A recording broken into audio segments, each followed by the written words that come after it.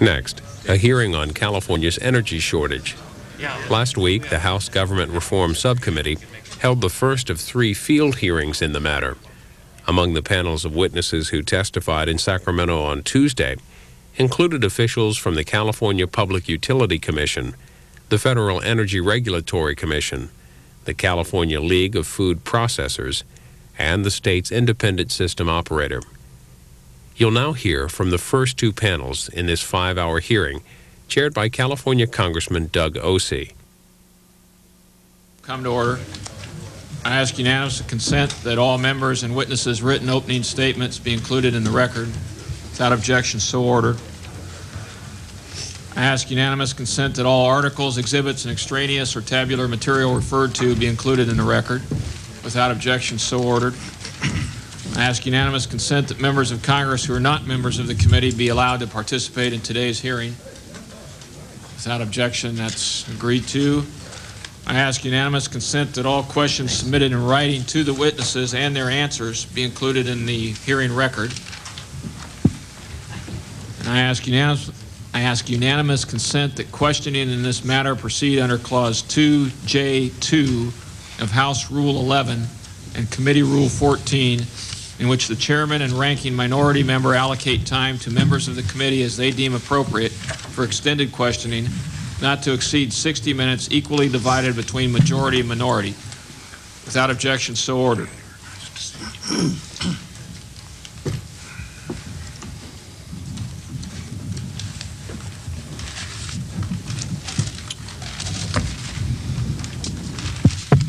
I want to welcome everyone to the first of 3 hearings we will be holding on the California energy crisis. Judging by the turnout here today, I think we can safely say that this is a crisis that is on the mind of everyone in California and around the country. I'm hopeful that these hearings will bring about an honest discussion of our problems and produce some agreeable resolutions to this crisis. I especially want to thank Chairman Burton for allowing the committee the opportunity to conduct these hearings in California.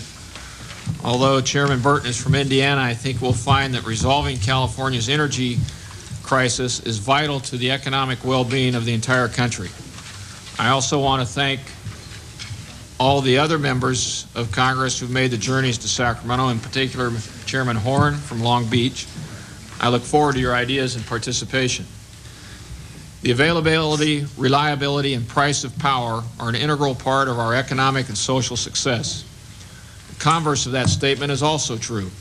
An unavailable, unreliable, and expensive source of power will cause an economic and social crisis. And to be sure, this is a crisis. Few public policy issues affect consumers as much as energy. Higher energy prices and the threat of blackouts affect all Californians.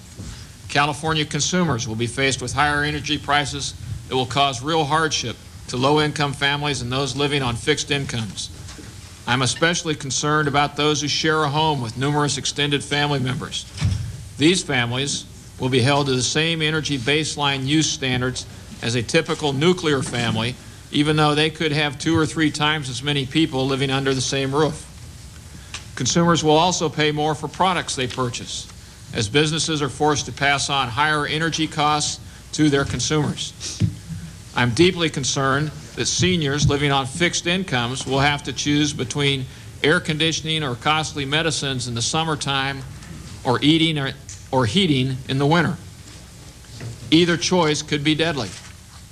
In addition, as a result of the crisis, consumers will pay more in the form of squandered surpluses, resulting in higher taxes and cuts in government programs such as education, law enforcement, health care, and tax relief.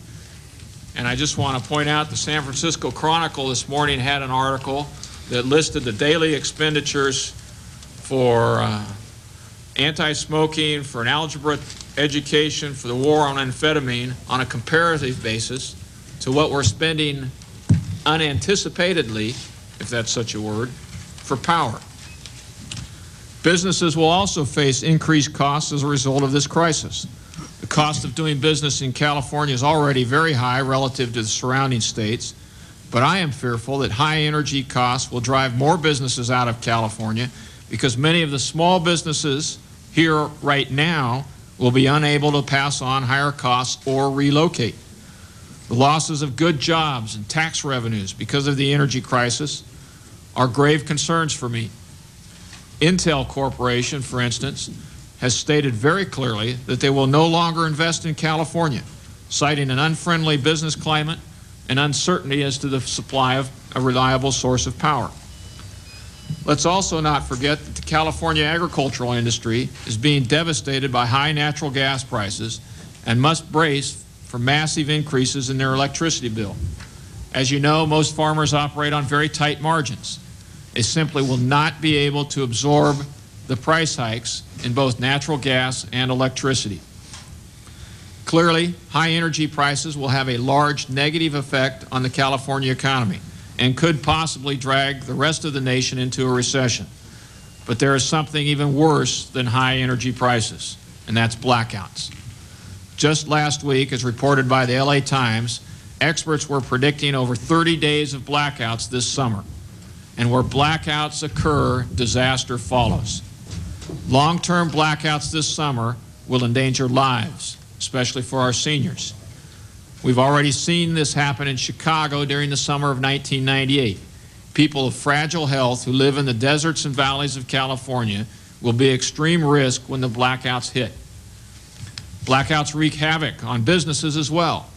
Tomato farmers in the 3rd Congressional District tell me that if a processing plant is shut down due to a blackout, that is, power is cut off without any explanation or anticipation, they lose the entire product that's being processed and then have to shut down for days to clean and sanitize the plant. The same is true in Silicon Valley, where chip makers could lose millions of dollars if they are hit with a single blackout. Another example, we'll hear more from Mr. Verboom later, is the dairy industry. If a dairy farm is hit with a blackout, you can't milk your cows. Now, I don't know about you, but it's my understanding if you don't milk a cow, you got a problem, especially if that cow's ready to be milked. These are but a few examples of a problem that will occur among many industries statewide when blackouts hit. The purpose of this hearing is to seek input on as to what role the federal, state, and local governments have in creating a solution for this energy crisis. Some of the questions I hope to answer are, what measures have been taken by the state of California to solve this crisis? In the wake of PG&E's bankruptcy filing, does the governor have a new plan? Has the Bush administration been responsive to requests from the state of California? What federal regulatory measures can be taken to help ease the current crisis?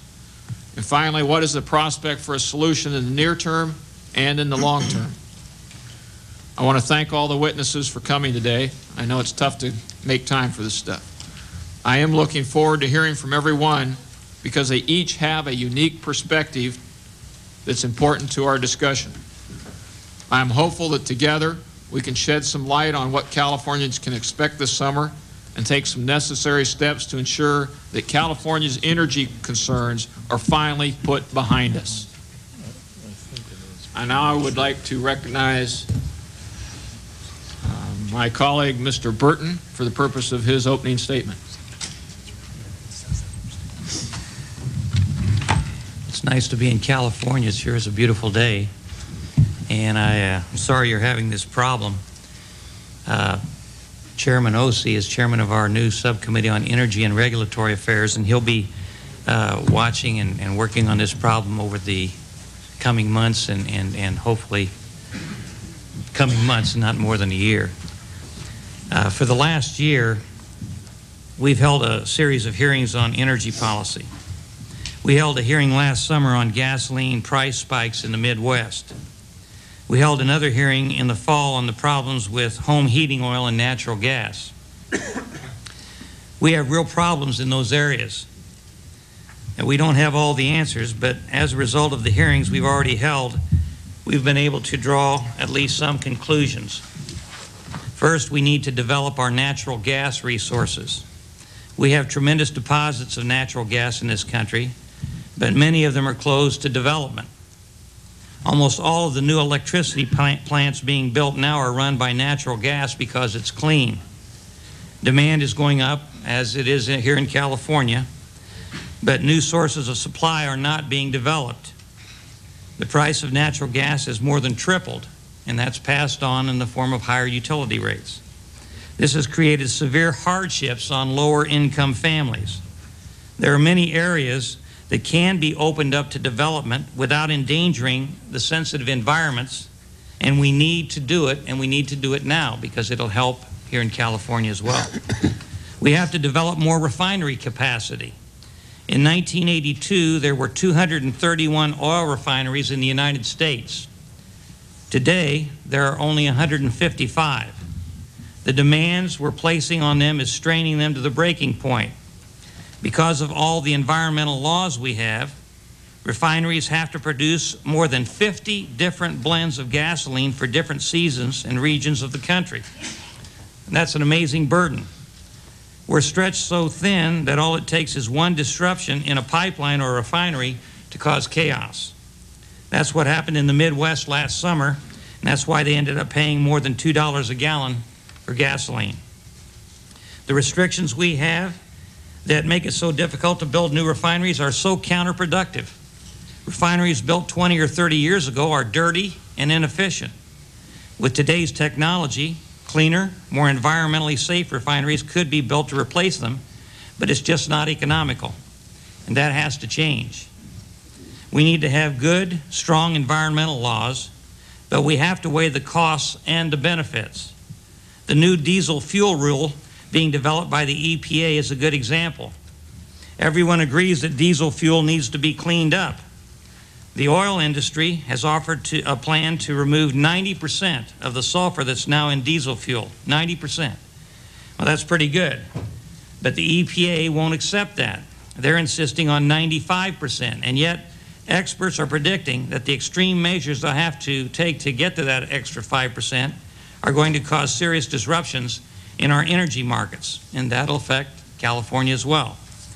I think that decision needs to be revisited. I think we have enough problems to deal with without creating new ones.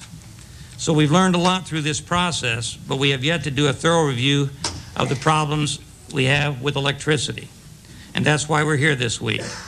If you want to learn about the pitfalls of electricity policy, California is the place to be.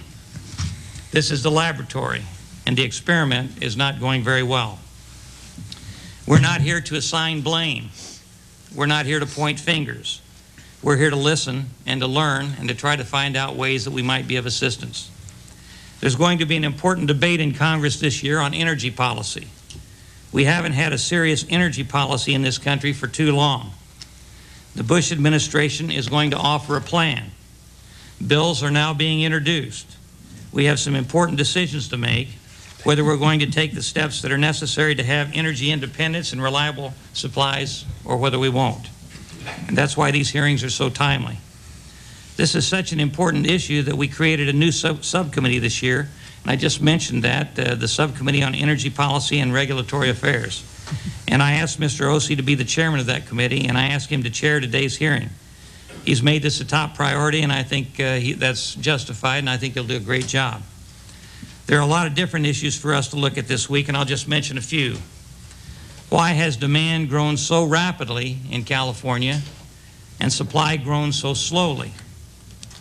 Were there early warning signs of this crisis that were missed, and if so, what were they? Should the federal government place a cap on electricity prices, or will this inhibit investment in new plants and exploration? Why weren't long-term contracts locked in when prices were lower? Have power generators made excessive profits, and should they be ordered to repay some of that money? How are the utilities going to pay off their massive debts? We've just seen one company declare bankruptcy. Will there be more? Over the next 3 days, we're going to hear from all sides of this debate. Hopefully, by the end of the week, we'll have answers to at least some of these questions. Today, we're going to focus on the state government's role in handling the crisis. We're also going to look at how the U.S. Interior Department might be contributing to some of the problems. Tomorrow, we're going to hear from the major utilities and the alternative energy producers. We'll also question the chairman of the Federal Energy Regulatory Commission about their role. On Thursday, we're going to have the major electricity producers, and we'll have a lot of questions for them.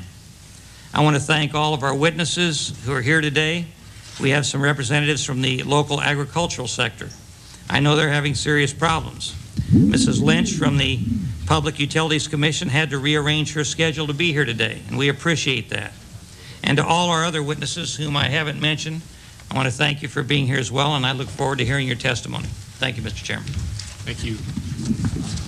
My good friend from Long Beach, I'd like to recognize Mr. Horn for the purposes of an opening statement. I thank the gentleman. I want the people of Northern California to know that in Mr. Ossie, they have a first-class legislator. He's been a very at everything we've done in 100 different hearings last year. Mr. Ossie was there, and he asks first-rate questions, and I'm going to waive an opening statement because I happen to believe in asking for the questions, not talking myself. And the chairman of the full committee has spoken for all of us. So thanks very much. Thank you, Mr. Horn. All right,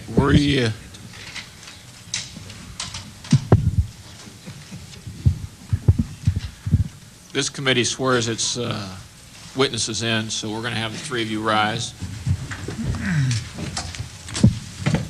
Do you solemnly swear that the testimony you are about to give before this committee will be the truth, the whole truth, and nothing but the truth? Yep. Let the record show the witnesses answered in the affirmative. I would ask that you summarize your written statement. Try and keep it under 5 minutes. Mr. Yates, you are recognized. Thank you, Mr. Chairman. Mr. Horn, Mr. Burton, good morning. I am Ed Yates, Senior Vice President of the California League of Food Processors. The food processing industry in California is sizable. It accounts for 40% of the nation's domestic supply of processed fruits and vegetables. It is totally reliant upon an ample and adequate supply of energy to process the 16 million tons of perishable fruits and vegetables, converting that perishable product into safe and storable products available to consumers across the country at any time they wish to use them. The current crisis in California is having a profound impact and presents a significant challenge to the food processing industry in California. We are facing rolling blackouts this summer. Our estimate is at least 30. These are extremely disruptive for a process, as Mr. Ossie pointed out, where it may take, due to a 1 or 2 hour outage, 24 to 36 hours to bring the plant back online. That represents as high as 24,000 tons of food that either gets thrown away or does not get processed. We have no protection currently from rolling blackouts unless you wish to shed some load and participate in those kinds of programs. Again, I want to emphasize the importance of supply. We are facing the prospect of having natural gas supplies curtailed or seized by utilities in California. The prospect of that is more than scary. We would not be looking at a 1 or 2 hour period of downtime like a blackout. We're talking days and maybe weeks of unavailable supply of natural gas. We're also extremely concerned about the price of natural gas. Currently, the price is above $12 a decatherm. That translates to almost $1 billion more in natural gas costs to the food processing industry if those prices were to prevail and be applied to everyone. We have a unique problem in California with the price of delivery of gas to the border. It exceeds the price of the commodity. We're also very concerned with the effect in California that we have in competing with the electric generation industry. We compete with them on 2 levels. One for the price of the commodity and secondly, for delivery. As the Federal Energy Regulatory Commission has opened up interstate pipelines to some reasonable form of competition, it's whomever can pay the most appears to get the highest priority for delivery. The food processing industry, being a relatively low margin industry, simply cannot compete with the prices that electric generators can pay for the commodity or delivery. Food processors, I describe it this way: we are in a stainless steel straitjacket. We want the tools necessary to help ourselves get through this crisis. Yet in California, the very stringent regulations for air pollution and other considerations extremely limit our ability to help ourselves. We are making initiatives for alternative fuels. We're not getting a very open ear for that. We're simply locked into natural gas as a supply. We did, in our prepared testimony, make 4 recommendations for consideration at the federal level. We believe that the provisions of the Natural Gas Policy Act back in the old days, which provided for a high priority for essential agricultural and food processing use of natural gas, ought to be revisited, restored, and extended to the burner tips of food processors in California. We think that incentives ought to be created that would promote the use of alternative fuels for boilers and backup generation. We believe that someone ought to discover whether or not the high wholesale electric prices are reasonable and acceptable in terms of fair pricing and competition. We do support competition as long as it is fair and equitable, and everyone has an opportunity to participate. We're in a symbiotic relationship with the grower community. We expect a number of processors may shut down this season, and we are hoping for some remedies to be forthcoming. And with that, I close, and again, appreciate very much the opportunity to make these remarks today. Thank you. Thank you, Mr. Yates. I was remiss in introducing Mr. Yates as the Senior Vice President of the California League of Food Processors, for which I apologize. Our second witness is Mr. Peter Verboom, who is a dairyman from the great county of Glenn County in my district. Mr. Verboom, you're recognized for 5 minutes. How do I turn this on? It's on. It's on? Yes. My name is Peter Verboom. I'm actually relocating my dairy from San Diego County to Glenn County. I'm in the process, and I have to apologize. I did not bring my written statement, if that's okay. Arrest this man. Being from San Diego County, we faced last July when the San Diego County, San Diego Gas and Electric went on deregulation. And my cost on my dairy facility in San Diego County tripled.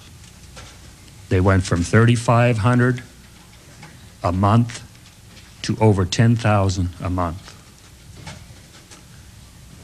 And there's no way that we can pass on those costs with our milk prices being controlled.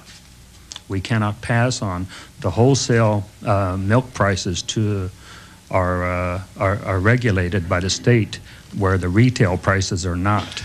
And so we have no way of passing on those costs through our product. And so we have to absorb them. It don't work, especially given the cost of milk prices as they have been in the last year. And being from moving my facility to northern, I'm in the process actually. We were moving cows last night at midnight, and we're in the process of moving our herd up. And so I will be able to get a clear picture of the difference between SDG&E and PG&E. And I'm kind of wondering what to expect. And so it's been, as far as the having the power at the dairy. We do have generation facilities at the dairies.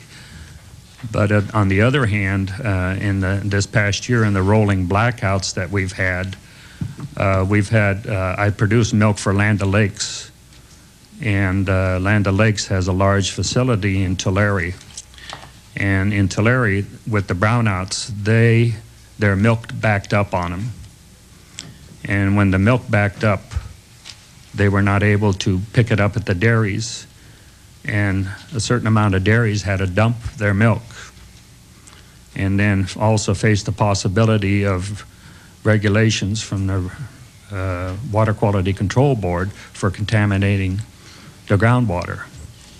And so it's been a problem.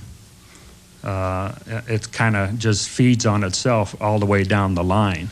But my initial statement is that we, as a producer, I have no way to pass it on. And so I wanted to relate that message to you. And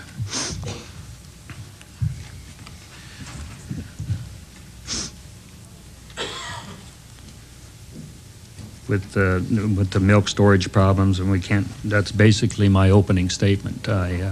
I'll be open for questions. I'm sorry I did not have a prepared statement with me. That's fine. Thank you, Mr. Verboom. Yeah. Our third witness is Lou Euler, who is the president of the National Tax Limitation Committee, lives in this area. Welcome. Thank you, Congressman, and Congressman Burton and Horn. Thank you for inviting us to do our best to represent the viewpoint of taxpayers here in California. We're a national committee. We keep our headquarters here in the Sacramento area with tens of thousands of members in this state and elsewhere. And we've been in operation for the last 25 years. And I'm proud to say we do not accept any government grants or contracts, federal, state, local, or whatever, but only are supported by voluntary contributions of taxpayers. The gravity of this situation is lost on no one. We know that the electric and other energy situation we face now is the result of a flawed deregulation program, frozen rates, requirements that electrons be purchased on the spot market rather than in long-term contracts, a peculiar method of financing the daily or hourly requirements by paying everybody the highest rate paid to any provider instead of a blended rate with some of the lower cost being blended in to bring that down. So we confronted a huge substantive and, for the politicians and the governor, a political situation. And rather than accepting the reality of the problem and choosing a market-based solution, the governor and the majority leaders of the legislature have chosen a command economy approach to the solution. And in doing so, they have opted to put the burden of this not on the ratepayers, but on the taxpayers of the state. Now, there is some overlap, of course, but since 25% of the generation in the state is by municipal utilities who were not caught up in the stupidity of the deregulation plan and its execution, they bear a different rate structure than others do. And yet they're being asked as taxpayers to bear some of this burden, I think mainly because they have been around and they are creditworthy. And so what the political process in Sacramento has been doing is looking for credit-worthy people to turn to, hence the public fisc and the public treasury, which is now obligated in tens of billions of dollars for current and forward electricity costs. From this moment forward, we have a chance to improve the situation. And I would remind us that we ought to be guided by the medical Hippocratic oath, first do no harm.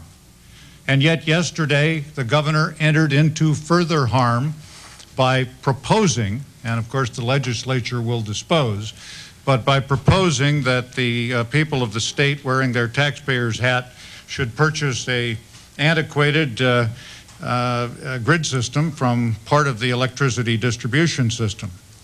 So it appears that the governor is not learning. He is creating a further nightmare for the taxpayers.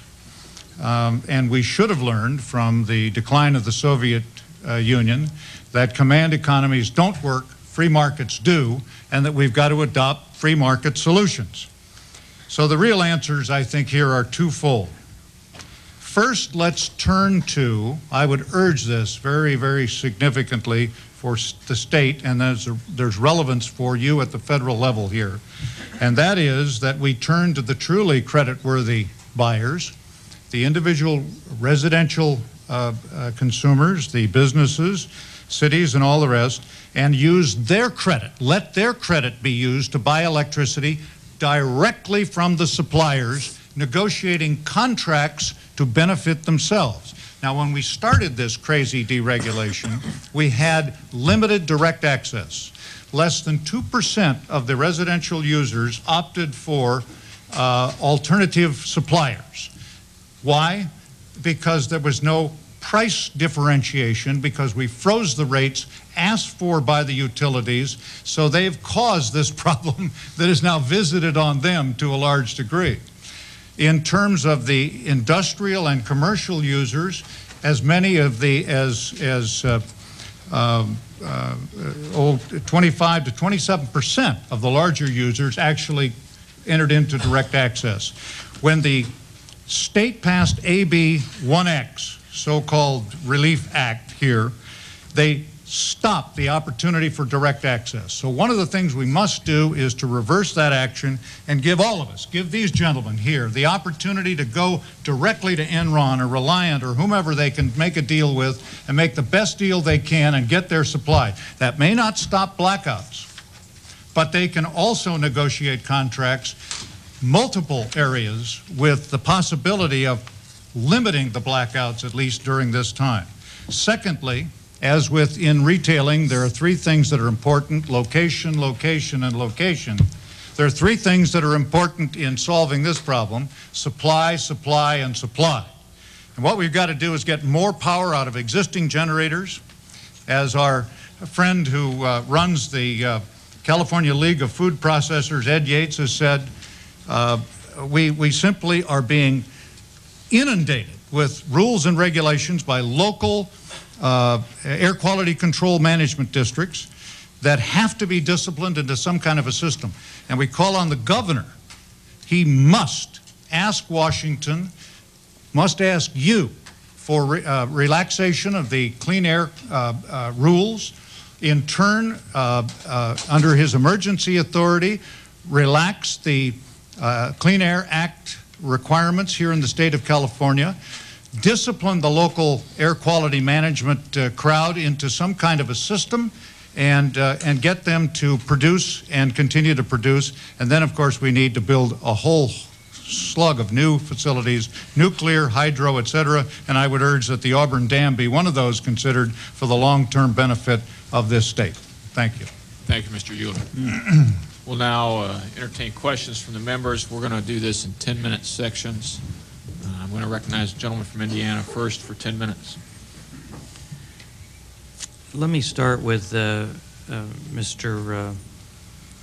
Verboom. You said that Land O'Lakes, which is a purchaser of milk products from you, one of your larger milk purchasers, because of the blackouts, they had milk spoil. Yes. And they had to dump it. And when they dumped it, then they ran into an environmental problem because of the pollution of water supply. Let me back up there. The plant itself did not dump the milk. They lost the capacity to bring in any more milk from the dairies. And so the dairies had to dump. The dairies had to dump the milk. And so all the dairy producers were then in violation of Yes. environmental rules. And you said your rate in San Diego went up 300%?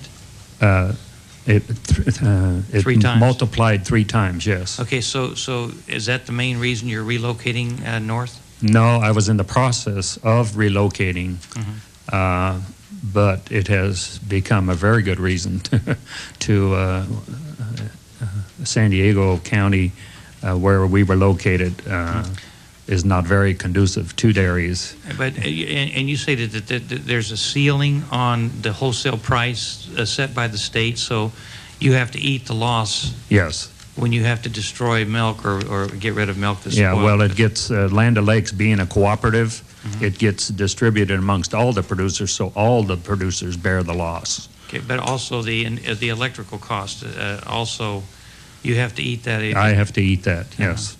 Oh, definitely. Because of the price ceilings. Yes. It sounds like there's other problems besides just generation of electricity you have to deal with there. Yeah. Mr. Yates, you said that alternative fuels should be allowed to be used, but there was a problem with environmental laws in the state. Could you elaborate just a little bit on that? Thank you. In California, there are standards for the use of alternative fuels. However, the problem is if you were to put in the equipment to utilize those fuels and they happen to result in an increase of emissions, you have to, before you can install the equipment, make arrangements to offset that increase of emissions. We think that we're not asking that those requirements be eliminated. We simply ask that more time be allowed to acquire those emission offsets rather than to having to do them up front. Alternate fuels have historically been an effective and very viable means of fighting high costs for natural gas. The air regulations in the states in California have been tightened up.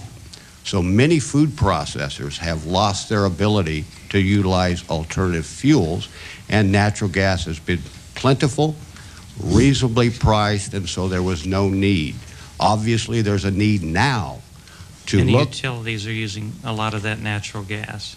That's correct. As I'd mentioned, there is an increasing demand, not only by the utilities to satisfy what they call the core, which are residences and small businesses, but also electric generation. All those loads are increasing, and we sit with the high probability that the utilities could seize our gas to satisfy the needs of the core group.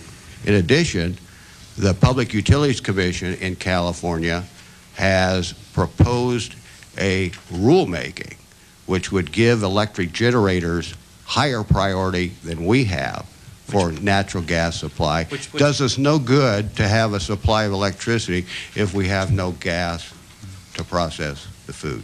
So you think you should be treated equally along with the utilities? At minimum, yeah. That's correct. Let me ask one more thing, one more question of you, and that is we have tremendous natural gas supplies in the country, but because of stringent environmental rules and regulations, a lot of those areas have not been able to be tapped. Do you believe that we ought to take another look at going after those reserves that we have of natural gas in this country? Yes, I do. I think all efforts should proceed with all speed, including the potential of gas supplies in California. I do not believe that the potential for gas production in California has been either fully identified nor exploited. We hear the numbers that there's a 50 to 60 year supply of natural gas in this country to meet demands. We think we would come to the conclusion that there's plenty of gas. It's a matter of getting to it to satisfy our needs. And through your research, have you found that that could be garnered in an environmentally safe way? I believe that's very possible. Thank you. Mr. Euler, you said that the purchasers who are having a difficult time need to be able to have direct access to the supply of electricity. They can't do that now because of state regulation? Well, what happened, Congressman, was when the regulation plan was first implemented, why some commercial users were given the opportunity, but meaningful direct access to residential users was denied because of the cost or imposed rate structure that was imposed by the Public Utility Commission. So while Enron came in, Commonwealth, many others came in and sought to market their energy directly to the homeowner, thereby using much in the same way as the long line telephone effort has gone with AT&T, Sprint, and everybody else in competition. Because of the imposed rate control, why very small percentage of the people actually signed up. With AB 1X passed in January here in the state, that direct access was foreclosed for all users. Why was that? Why did they do that? It beats me.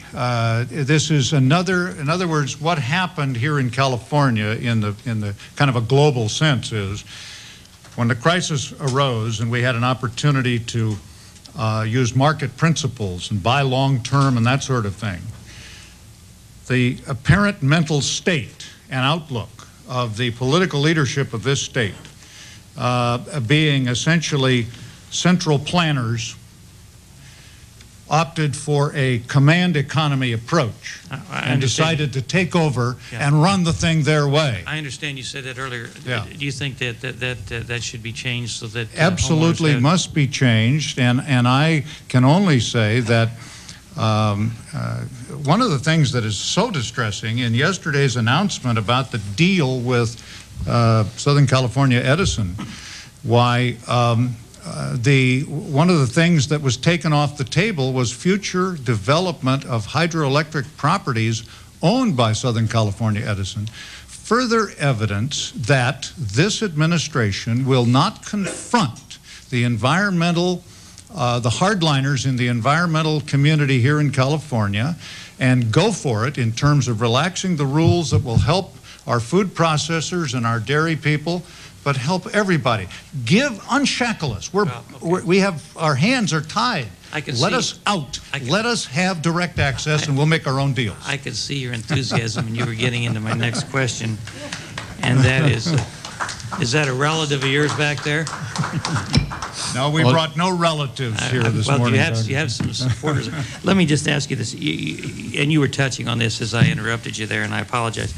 You said increase production of the supply of energy by relaxing some of the clean air rules, at least for a period of time, I guess is what you were saying. Over the long haul, you are for strong environmental standards, though.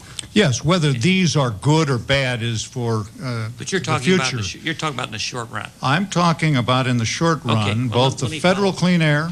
Let me follow up, and we can look at that at the federal level. But in the long run, and I'll address this question to all three of you. I see my time's running out. Do you believe that an adequate supply of energy can be produced here in California and this region in an environmentally safe way, so that even though the rules might be relaxed in the short run, if there's proper free market principles installed, that we would be able to have an adequate amount of energy created to take care of the needs of California in an environmentally safe way? There's not even the slightest question.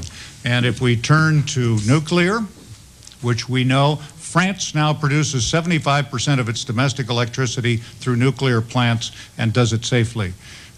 This terror on the part of some environmentalists about nuclear is misplaced. We should have, and we should reopen some nuclear plants that have been mothballed if we can do it quickly and properly. And hydro is, of course, the cleanest and safest, and also conserves our water, which is the next infrastructure problem the state faces. Thank you, Mr. Chairman. If I might just offer one observation. It would help us to have yes or no or I don't know answers to questions, and then a very clear statement, and then do the expanding on the responses. So, Mr. Horn, for 10 minutes. Just one to Mr. Euler on the natural gas situation.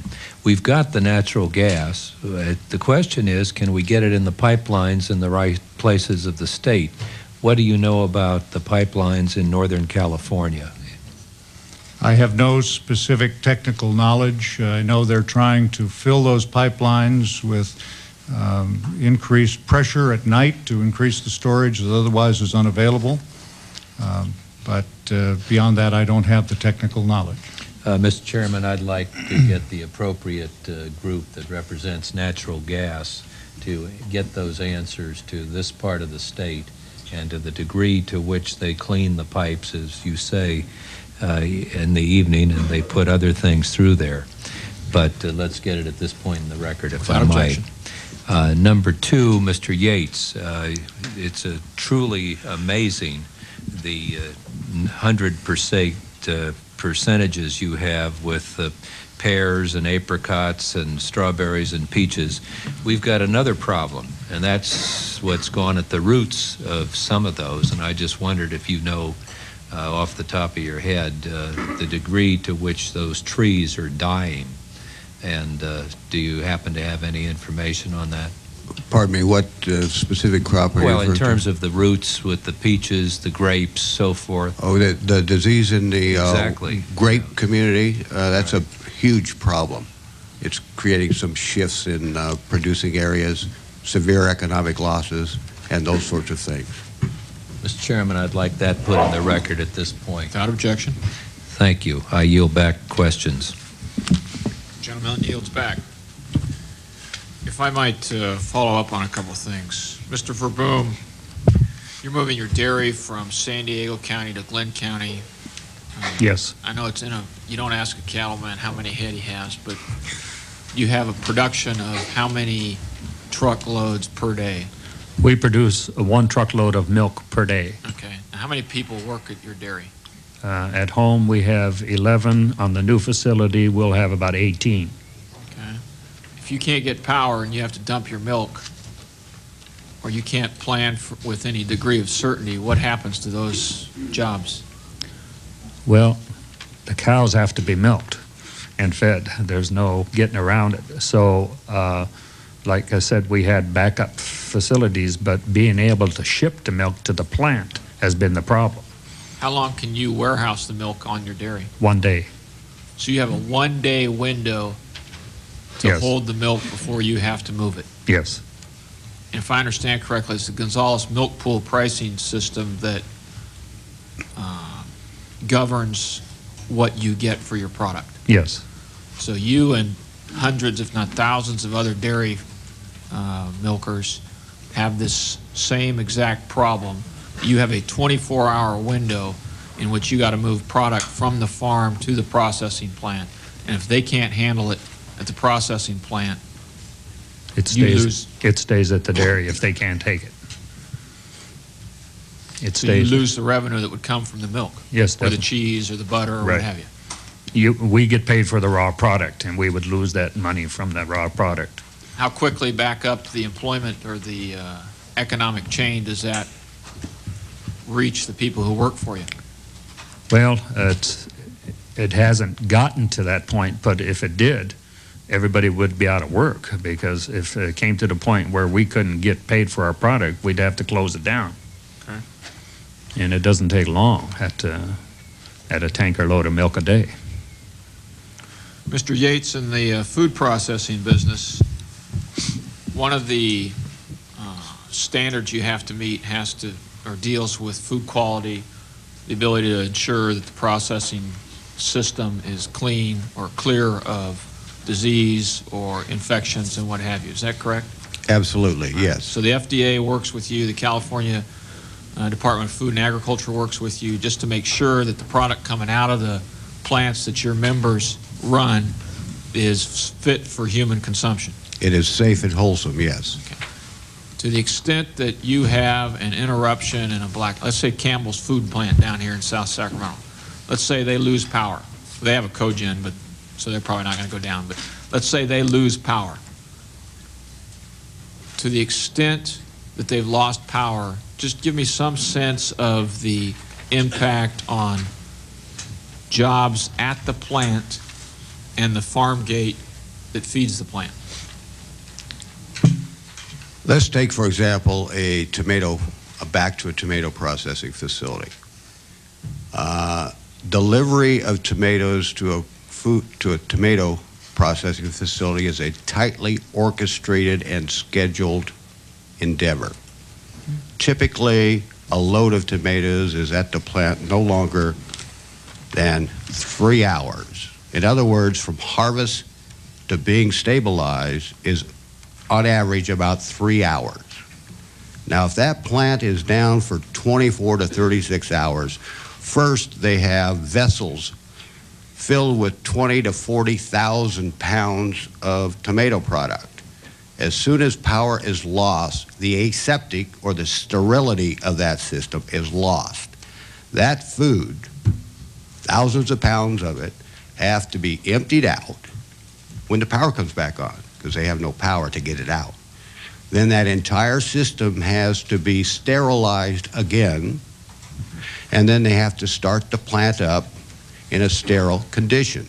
In the meantime, during that 24 to 36 hours, there are crops in the field that are not going to get harvested because of the tight schedule of harvest and delivery.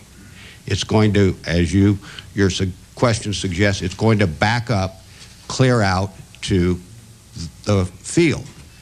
More importantly, and I'll go to the natural gas situation. Let's say a plant is shut down for a week. Tomato processing is highly seasonal. There's approximately 1 million tons a week that would not get processed. That's nominally $50 million that growers would not be paid. The energy it took to grow that crop, water pumping and so forth, would be lost. There would be a week worth of wages lost by food processing employees. Remember, this is an enterprise that's relatively short, 3 months, so many of those workers depend upon working every day during the season. That's a week worth of wages lost. That's significant to those folks. On top of it, the California food processor would not have product to satisfy its customers' needs. And that product will likely be furnished by Chile, Italy, Greece, or some other of our global competitors, because we do work in a global marketplace. Mr. Chairman, if you'll yield for a Certainly. question. Mr. Yates, I learned about 2 weeks ago that the last sugar beet processor had been closed. Is that true? And how difficult is that? And was there any effect of electricity in it? That's my understanding, that the last one is gone. I don't believe that electricity was the cause of that. Sugar beet processing, it's a refining process. It is very energy intensive, natural gas dependent. There were a number of other factors that have come to bear on the sugar beet industry in California, and if you want an elaboration, I'd be happy to provide it to you. We are, if they were in business, the Public Utilities Commission has proposed on-peak rates for electricity to raise by 545%, an increase of 30 cents a kilowatt hour. We simply can't operate on that basis. We can't shut down during those peak times, and it presents an extreme challenge of how we're going to cope with that kind of an outcome. I want to follow. I might add on the sugar, if you could provide something for the record. I grew up on a farm 17 miles from Spreckles processing plant in Salinas. I will certainly do that. The sugar beet industry in California, as you know, in years past was very vigorous, provided a lot of jobs, and it's very unfortunate that they're no longer in business in California. Mr. Yates, some of the suggestions that we've heard have to do with shifting load from, say, mid-afternoon overnight. My understanding during harvest season is that you that your members are running their plants 24 hours a day. Is that accurate? That is correct. So shifting load is pointless. Shifting load is a very challenging prospect. Remember, and I'm trying not to repeat, we're processing a huge volume of food that's harvested and ripe for a very short period of time. So in order to get it all stabilized, they're running 24 hours a day. Okay. Of course, there are periods of shutdown for cleanup. I mean, it's just like your kitchen. You got to stop once in a while and clean it up. We have advanced and are advancing a proposal to shrink that peak period of time for perishable food processors. Go ahead and double the price for that time, but at least give us a better opportunity to avoid that high price period. And we think there's a number of food processors that might be able to work out a deal with their labor force, with their growers, with their truckers, and everyone else that's dealing with getting all this food and processed. At least we'd certainly like to have that opportunity. I need to ask one other question. I want to go to Mr. Euler on this. The state of California has been put on watch by Moody's as a result of the implications of the energy crisis we face. In a very real sense, that it's my understanding in the financial markets that will cause an increase in the bonding cost to the state of California. In other words, there'll be a premium attached to bonds from the state of California to reflect that added risk. Am I understanding that correctly, and what are the implications for provision of government services? You are understanding that correctly, and that will increase the cost of all the bonded indebtedness for the state. And apparently there is some question as to whether the markets can receive and absorb the level of revenue bonds, because those are what are proposed to meet this electricity problem, and do so effectively. And so it is really riling up the bond situation for the state of California and for our taxpayers. My time has expired. I want to go back to Chairman Burton for a follow-up. Yeah, let me, I have a number of questions that I'd like for you to answer as concisely as you can, because I want to have them for the record. The governor is not releasing the figures that the state's paying for electricity. Is that information that taxpayers want to have and should have? Correct, and in our testimony, we have written testimony, we have asked for that. Numbers of individuals and members of the media have asked, and that has not been forthcoming. Has the governor given a reason why that has not been publicized? The stated public reason is that this will interfere with confidential negotiations for future power purchase contracts. But it seems to us that since he is obligating taxpayers, the taxpayers have a right to know to what degree and in what direction. Thank you. Let me run through these questions rapidly here, and if you could answer them. In your testimony, Mr. Yates, you talk about the problems that processors will face in the event of a blackout. What actions is the food processing industry taking to try and cope with the predicted blackouts? You talked about scheduling a little bit and how difficulty, but what alternative fuels are you looking at, if any? And so if you could answer that. Well, thank you. We're doing a couple of things. We're working with our legislators and the administration to pave the way for food processors and others to utilize backup generation during a blackout period. That has been achieved. What alternative fuels are you going to be using? Propane for firing boilers. The other thing we're doing, and the industry, since this has not been a problem in the past, does not have, there's only about 5 to 7% of the industry that has backup generation. And this is backup generation that does not satisfy the entire electric requirements of the facility. It's minimal, it's enough to keep computers going, the control room going, and those sorts of things. So lights on for employee safety and those sorts of things. And the industry is a number of food processors are looking at acquiring backup generation. Very few are looking at enough backup generation to run the entire facility. That's just too much. And the only alternative fuel you mentioned there was liquefied gas? That's one of the options. Diesel is another one, and I hasten to add That's an EPA problem. that both of those have limits.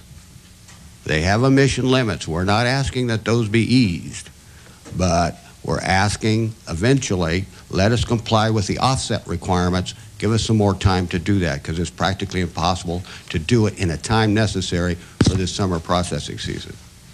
In terms of using alternatives such as diesel, oil, or propane, the regulatory barriers that you're facing, as you just mentioned, are difficult, but you don't want them relaxed. You just want them to be offset. In our case, yes. Do they, in other areas, do they need to be relaxed? I mean, I know that in food processing, in the other areas, do you need to have a relaxation for a short period of time? Either one of you? Well, you know, I've stated, Congressman, earlier I know you that stated, but do you have any facts that shows that there should be a relaxation of those EPA rules? well, only by empirical evidence of the shutdown of perfectly capable generators who've run out of hours. And this is all arbitrary and artificial, and to have people sit in the dark in their homes or in their factories in July because a local air quality management control district has arbitrarily shut down a generator is, in my judgment, absurd. I think I want, go ahead. Could I just Yes, ask one that fits on your question? As I drove into Sacramento this morning, I wondered, I seen the sign over it, there's a fuel cell technology movement going, and to what degree could that be helpful? Or is it doesn't do enough? You know, again, I have done only the normal reading on that, and there seems to be tremendous advances in fuel cells, and once that technology is refined, a person can have that running their home or their business or whatever, but that's not going to solve, obviously, this summer's problem, and maybe not next.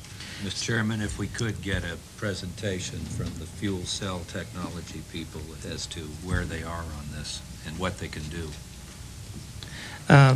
Since the state has begun purchasing electricity, your testimony, Mr. Euler, notes that Wall Street has reacted negatively. How would a downgraded bond rating affect the budget of California, and does it negatively affect other programs that rely on the state to issue bonds? Well, in driving up the interest costs on the bonded indebtedness, of course, that'll harm the state. The commitment of, I mean, we've had huge surpluses, which the state has spent over the last couple of years. The predicted surplus for the next year is probably ephemeral. We're probably eating into the money for actual programs at this point, but because of the secrecy and the lid imposed by the governor's office, we don't know the specific details. Okay, let me just ask a couple more questions. Mr. Chairman, Mr. Yates has something. Mr. Yates? Mr. Burton, may I clarify further your earlier question about alternative fuels? My response was in relative to fuels to operate boilers. When it comes to the issue of utilizing diesel generators for electricity, there's, in my opinion, a number of arbitrary decisions that have been made. For example, there is 5,000 megawatts.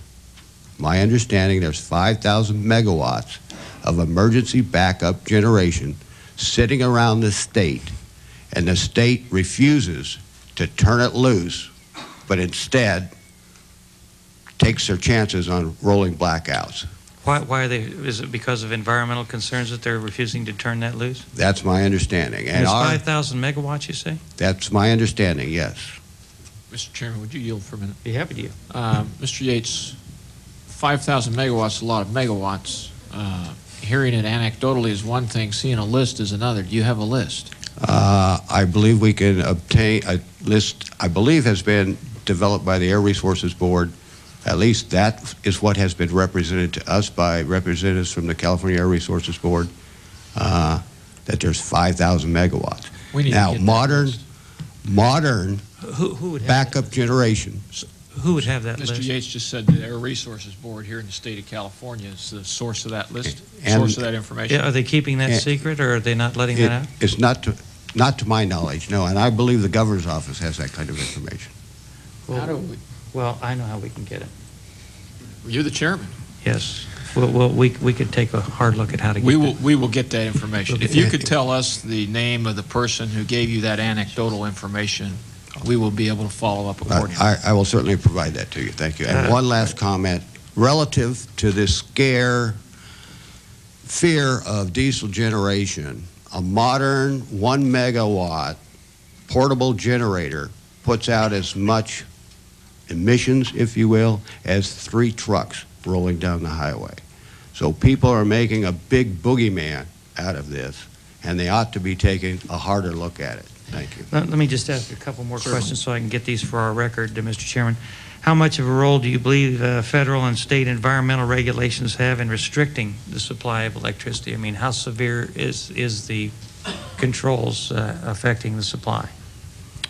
It's my observation, if I may, that all of the new power plants being proposed to be built in California are setting new records for cleanliness, not only in terms of their emissions, but their efficiency. They are so much more efficient that the amount of emissions, not only are the emission limits very low, but the amount of emissions per megawatt are extremely low, and they're going to push out the old. Are they being plant. held up for any reason since they meet the criteria they should? It's my understanding that the expedited processes at the California Energy Commission, who is responsible for citing those, is proceeding at the high levels as expected. Okay. If I may add, Mr. Chairman, one of the things that we've recommended and that the governor has in his emergency powers is to make the decision of the California Energy Commission with respect to the siting of any particular plant final, irrespective of local land use controls.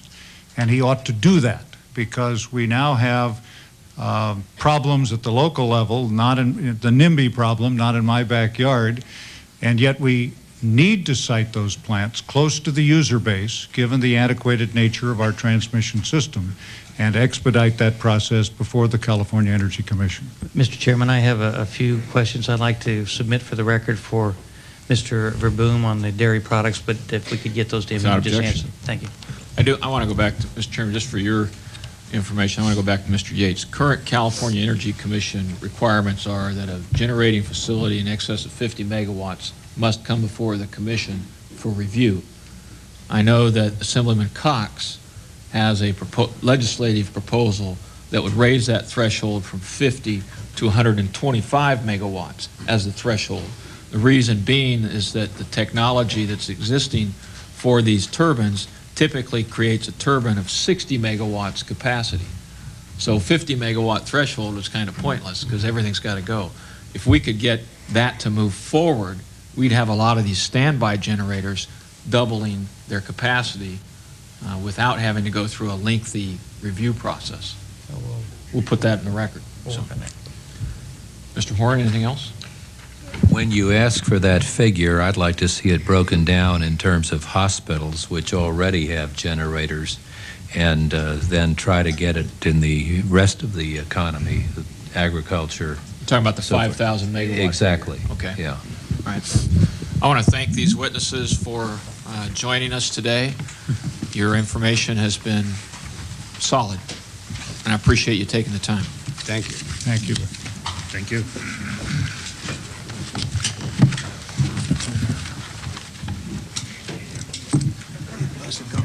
Okay, we're going to go ahead and call up the next panel.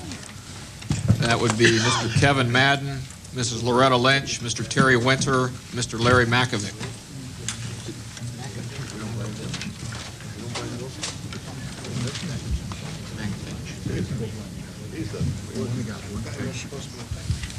Joining us on this panel, we'll just move from my left to the right. First witness is Mr. Kevin Madden, who is the General Counsel for the Federal Energy Regulatory Commission. Mr. Madden, you are recognized for a 5-minute statement. Thank you, Mr. Chairman. I thank the committee and subcommittee for the opportunity here to discuss the topic of electricity markets in California and surrounding states. As Mr. Chairman said, I'm Kevin P. Madden. I'm the General Counsel of the Federal Energy Regulatory Commission. I appear today as a Commission staff witness, and I do not speak on behalf of the Commission. Electricity markets in California and throughout much of the West are in a state of stress, and they will continue to experience various serious problems throughout the coming summer.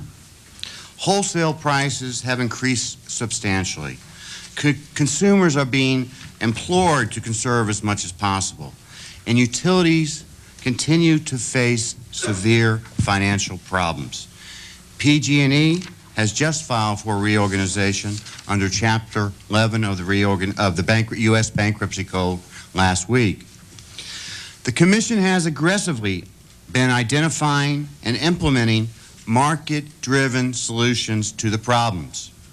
Let me just highlight some of the recent actions we have taken to address these problems. Earlier this month, the Commission took strong action to mitigate prices in California's electricity markets for the periods of January and February.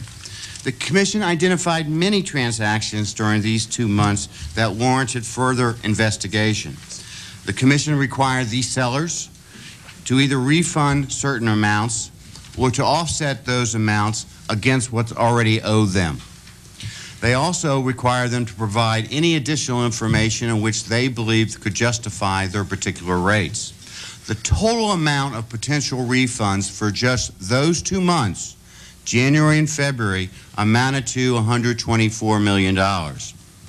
Also in March, the Commission issued an order seeking to increase energy supplies and reduce energy demand in California and in the West.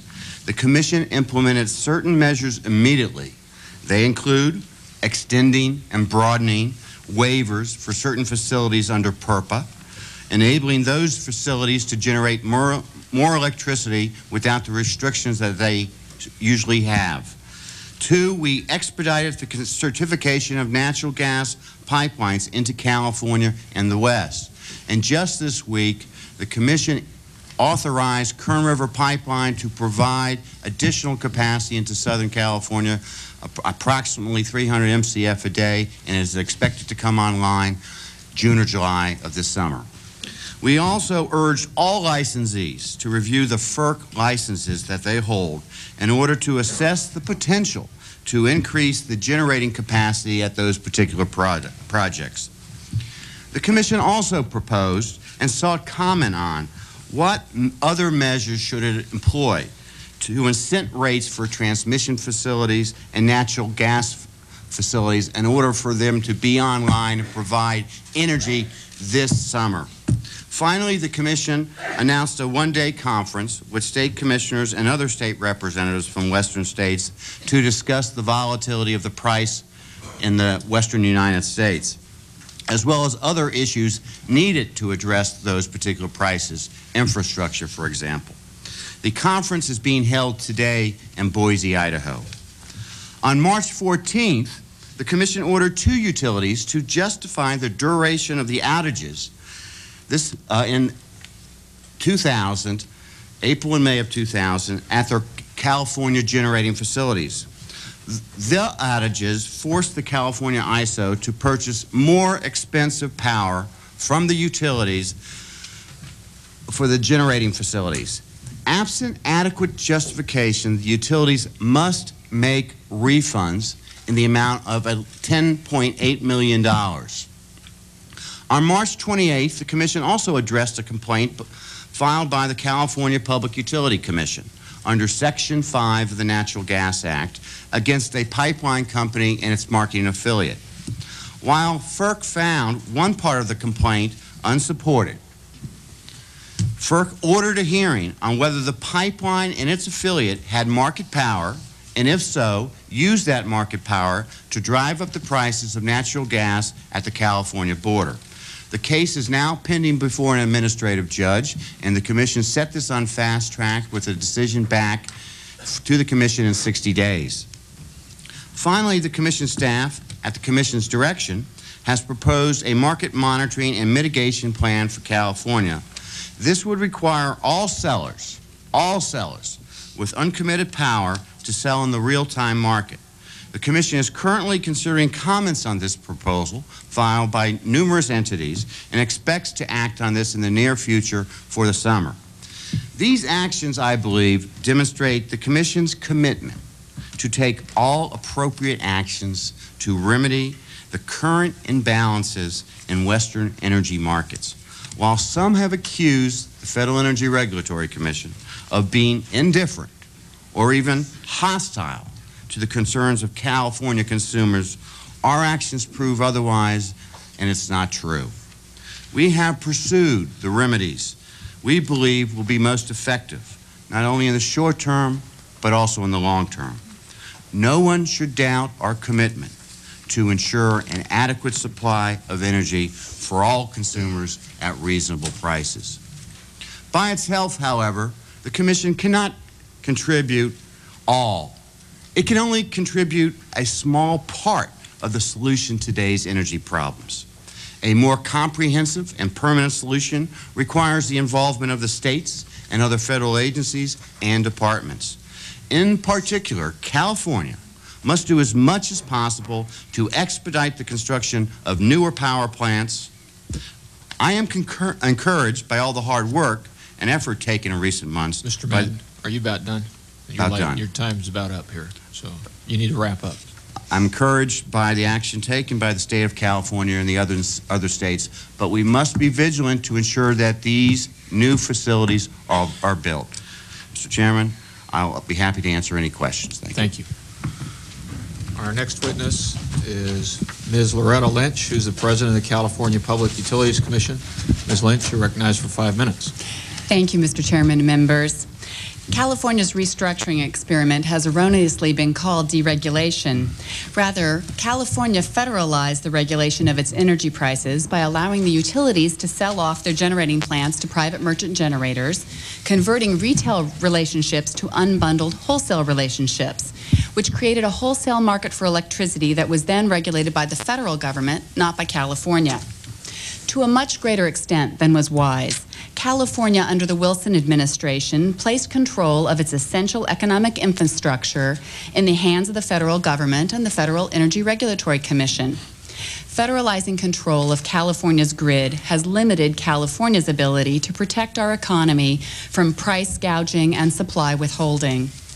To a much greater extent than was wise, California, under the Wilson administration, dismantled the integrated energy service delivery mechanisms in order to create business opportunities for speculators. The prior administration caused the utilities to sell off much of their generation to entities who now hold California hostage daily to extortionate price demands for electricity, a fundamental economic necessity that cannot be stored and for which there is no effective substitute. California, under the leadership of Governor Davis, is already pursuing structural reforms that will reduce our residents' and businesses' exposure to and dependence on the deregulated wholesale market. These include ending the practice of divesting utility-owned generation and selling it off to private marketeers, reacquiring control of the transmission system, and reforming the ISO and returning to a rational system of unit commitment and dispatching the grid. The California Public Utilities Commission took a very difficult action a few weeks ago when we raised retail rates by 4 cents a kilowatt hour since January. Mr. Burton, that would equal a 60% increase in your district in Indiana. It may not be enough if the current price gouging practices persist and remain unabated by federal regulators.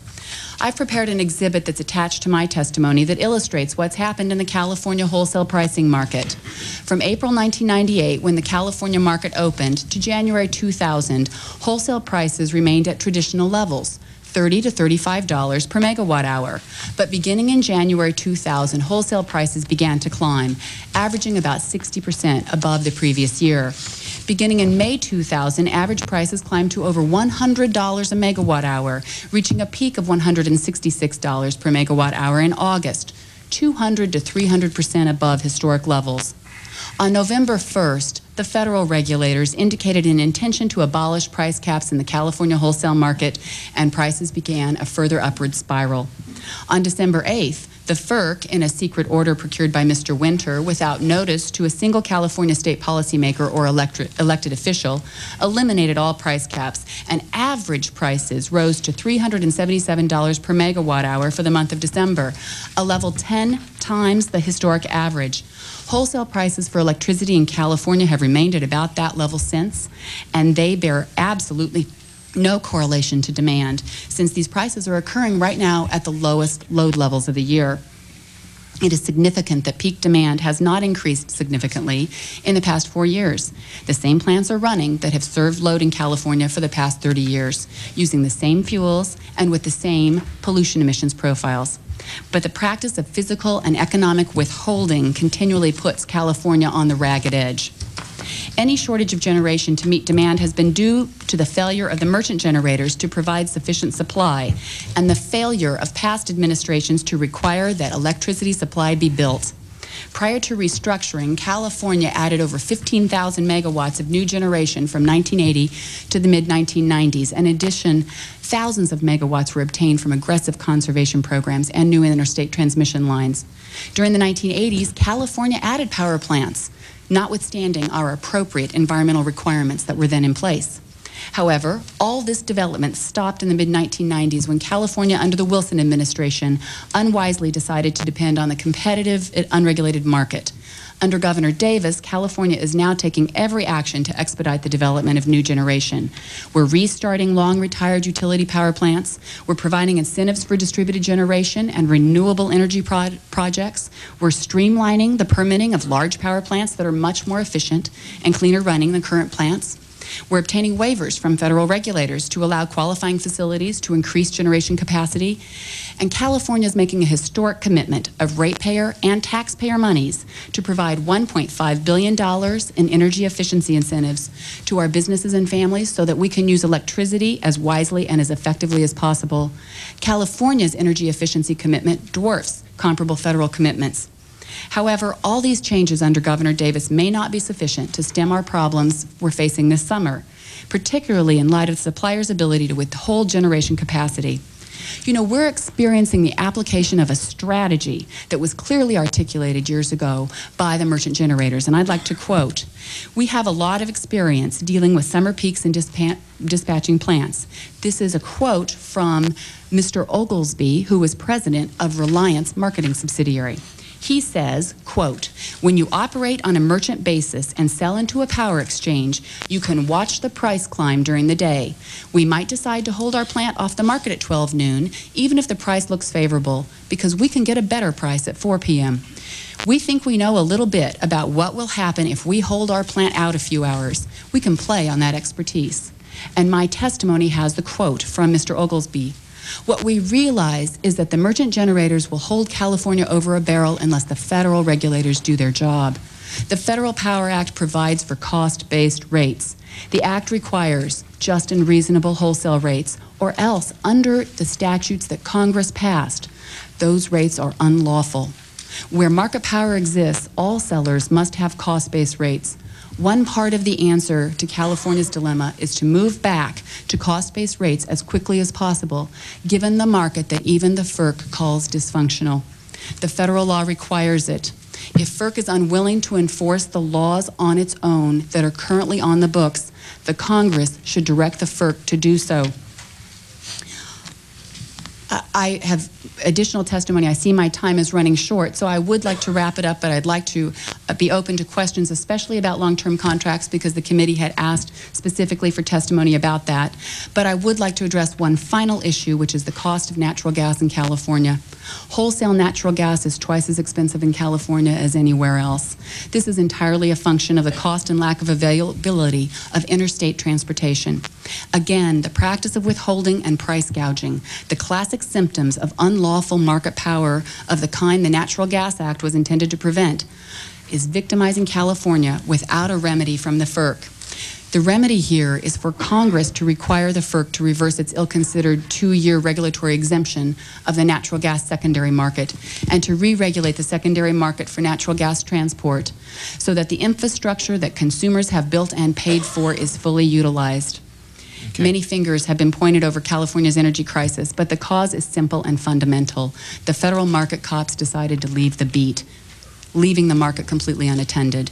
The nation has seen this situation play out before in the 1920s when electricity and natural gas providers kept the whole nation over a barrel.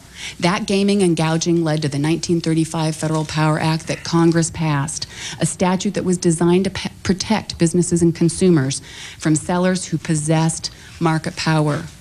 We face that situation again today, and Congress should require FERC to enforce the federal statutes already on the books. Ms. Lynch, we're gonna wrap up here. Sure. I've submitted testimony with several testimony? documents responding to the questions the committee had asked me to prepare. We will submit your written statement for the record. Appreciate you giving it to us. Our next witness.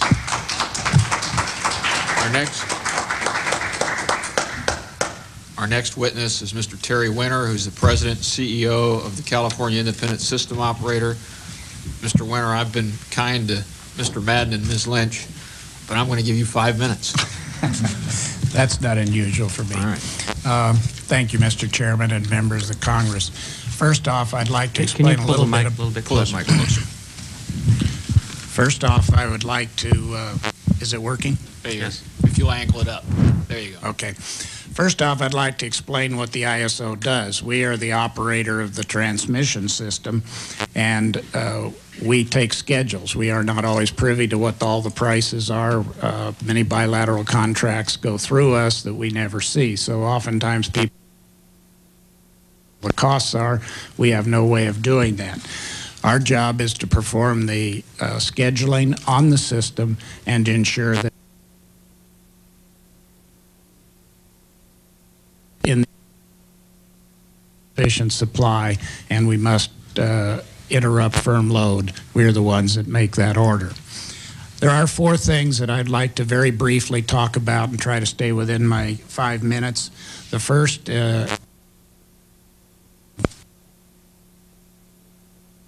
second is today's operation, what we go through. Third is the summer load that we're looking forward to. And fourth, market costs. My statement on bankruptcy is that one of the things that the operator needs desperately is some stability to what is going to happen during the day. And because of that, I think it's incumbent upon us to make sure that these companies that have moved into bankruptcy continue their attention on the operation. And I believe PG&E's first motion was to ensure that their employees would be paid.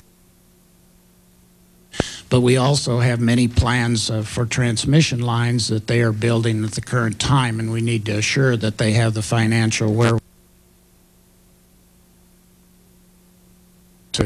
to serve the customers and the ratepayers of California.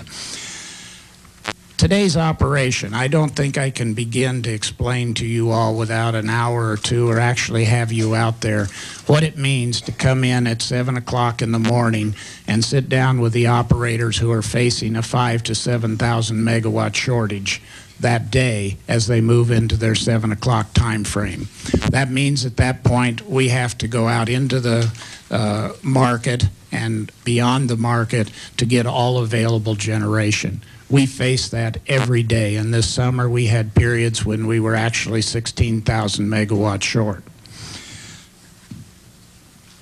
Looking forward to this summer, forecasting is always a dangerous business, but I will tell you that we have done a rather pessimistic report, which we are some of the worst cases. But that shows in June that we will be about 3,700 megawatts short on peak. Now, that decays as we move on into the summer because of new generation. There's approximately 2,500 megawatts of generation that will be coming online in July and August of this year. So it moves down to around the 600 megawatt time frame or level.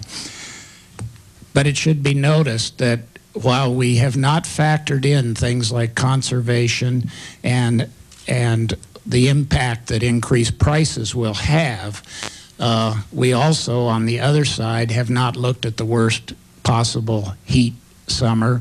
We have not looked at the worst possible situation of import from out of state. To give you an idea, in 1999, we were importing 9,000 megawatts from other states. Last year, we were importing between 5,000 and 6,000.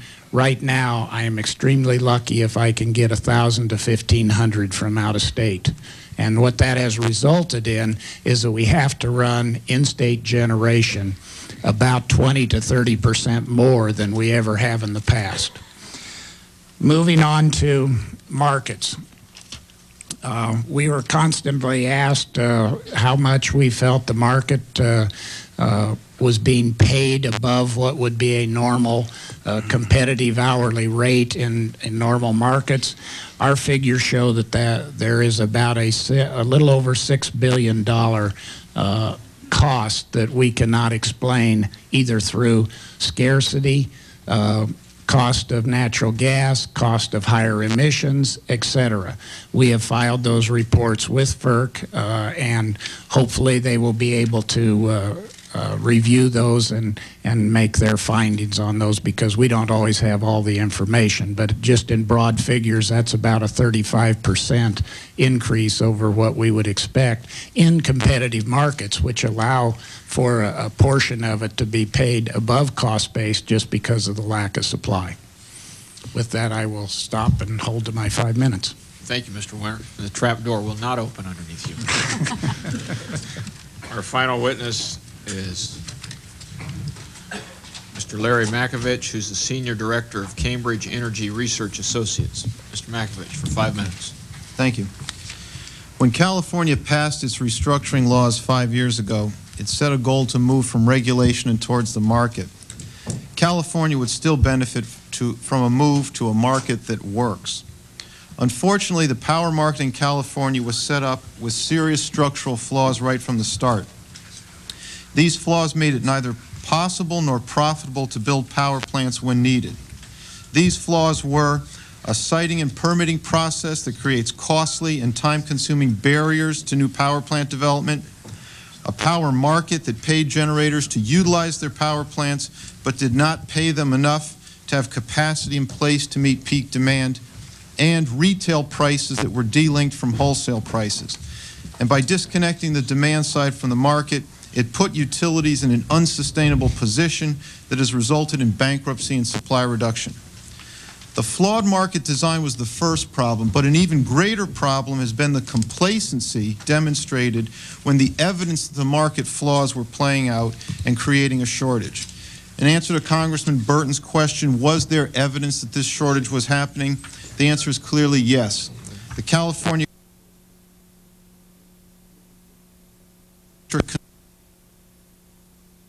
and power generating capability declined.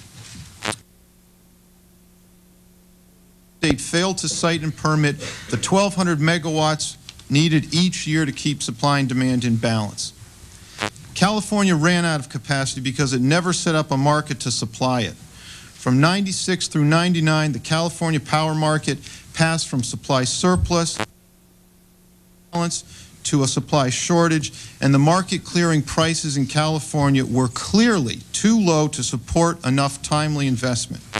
California made a deliberate mistake to expect that the energy market alone, through either spot prices or energy contracts, would keep power run. No other power market set up around the world relies solely on an energy market. California's energy market, as set up,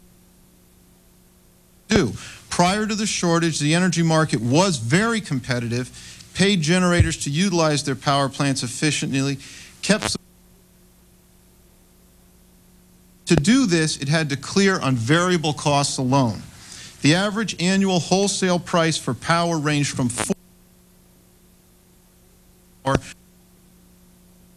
This is a level that's half of what's necessary to support new power supply development.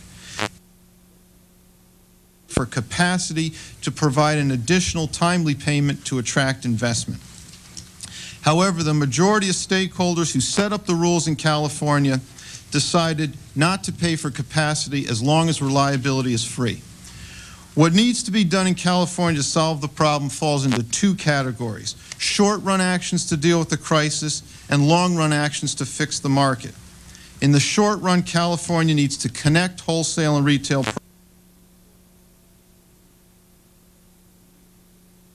power supply. The question is, are there signs that things aren't being done? If fire generation is not being coordinated and plans being made to synchronize in that grid, there's clear evidence that the efforts needed to run are not being done.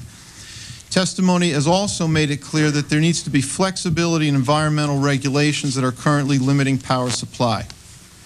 In the long run, California needs to fix its market.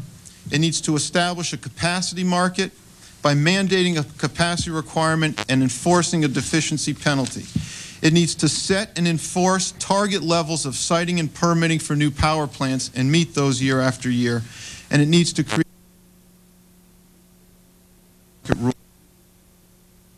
clear. California is doing only some of what needs to be done, and many current policies are not working. Retail and wholesale power prices delinked have led to bankruptcies. It's kept thousands of megawatts out of supply, using the state time and effort and resources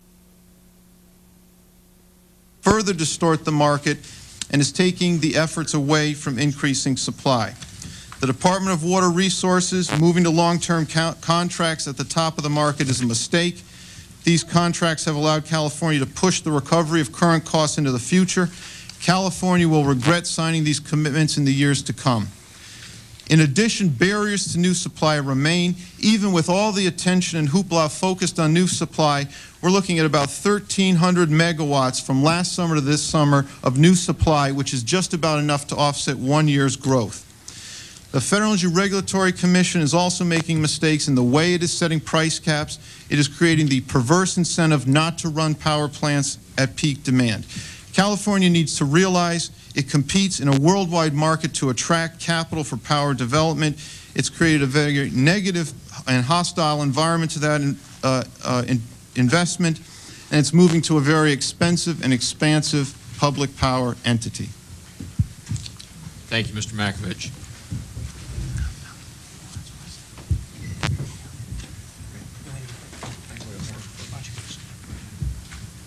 I'd like to recognize Mr.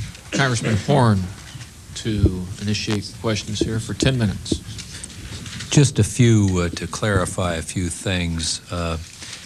President Lynch, as chairman of the California Public Utilities Commission, I'm sure you did look at this whole situation over time. Did you ever work for the California legislature at all? I did. You did. Was it at the time they were talking about deregulation? No. When did they first start on deregulation? Well, they passed the bill in August of 1996. I believe they were talking about it. Right, and as I remember, Steve Pace was the leader of that. I believe that Senator Brulte is the author of the legislation. Really? Well, I guess everybody else saw it as Pace, who was a Democrat, and every single member, Democrat and Republican, voted for that, I believe, as I remember the vote. I wasn't there. Okay, you weren't there. Well, Mr. Chairman, let's get at what the truth of it is in the record at this point as to did they all agree to it or didn't they? But as I remember, they all agreed to it on deregulation. If the gentleman would yield. Yeah. It's my understanding that AB 1890, which is the legislation that implemented the restructuring, was at least in part authored by then Assemblyman Brulte, and that Senator Peace carried it in the Senate. Okay, and so then those it was are two. Adopted unanimously. And it was adopted. That is my understanding. That's right. We can check Okay. it out. So that's one thing to clarify. Let me ask you about the situation in, we have a letter here from a law firm that gave us some sort of, this is Swidler, Merlin, Sheriff Friedman in Washington. Is that a representation of the public utilities? Or I'm just curious. We have a letter from them, and I just wondered, do they speak for the California Utilities Commission? No, we have our own independent legal staff. In Washington? No, in California. I see. And Because we you're have, talking about the federal side, and I just wondered if you kept counsel on no, the federal we have side. state employees who are lawyers who represent the state of California Public Utilities Commission in Washington at the Federal Energy Regulatory Commission. Well, whoever in this panel can put this together, but let me tell you what worried us. When 6.7 billion were presumably potential excess costs.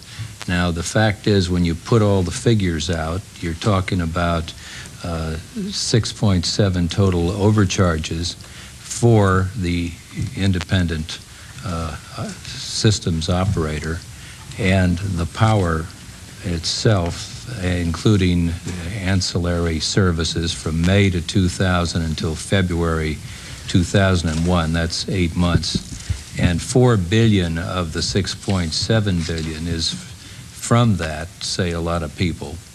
And I'd like to know what Mr. Winter says on this. 3.1 billion is from the federal commission and jurisdictional sellers, and then 1.3 billion occurred between October 2000 and February 2001, and that was several months. Mr. Winter, could you untangle this as to who did what to Cock Robin, is what it boils down to? So that it is clear, Swidler is the representative of the ISO in Washington, D.C., and does our filings with them.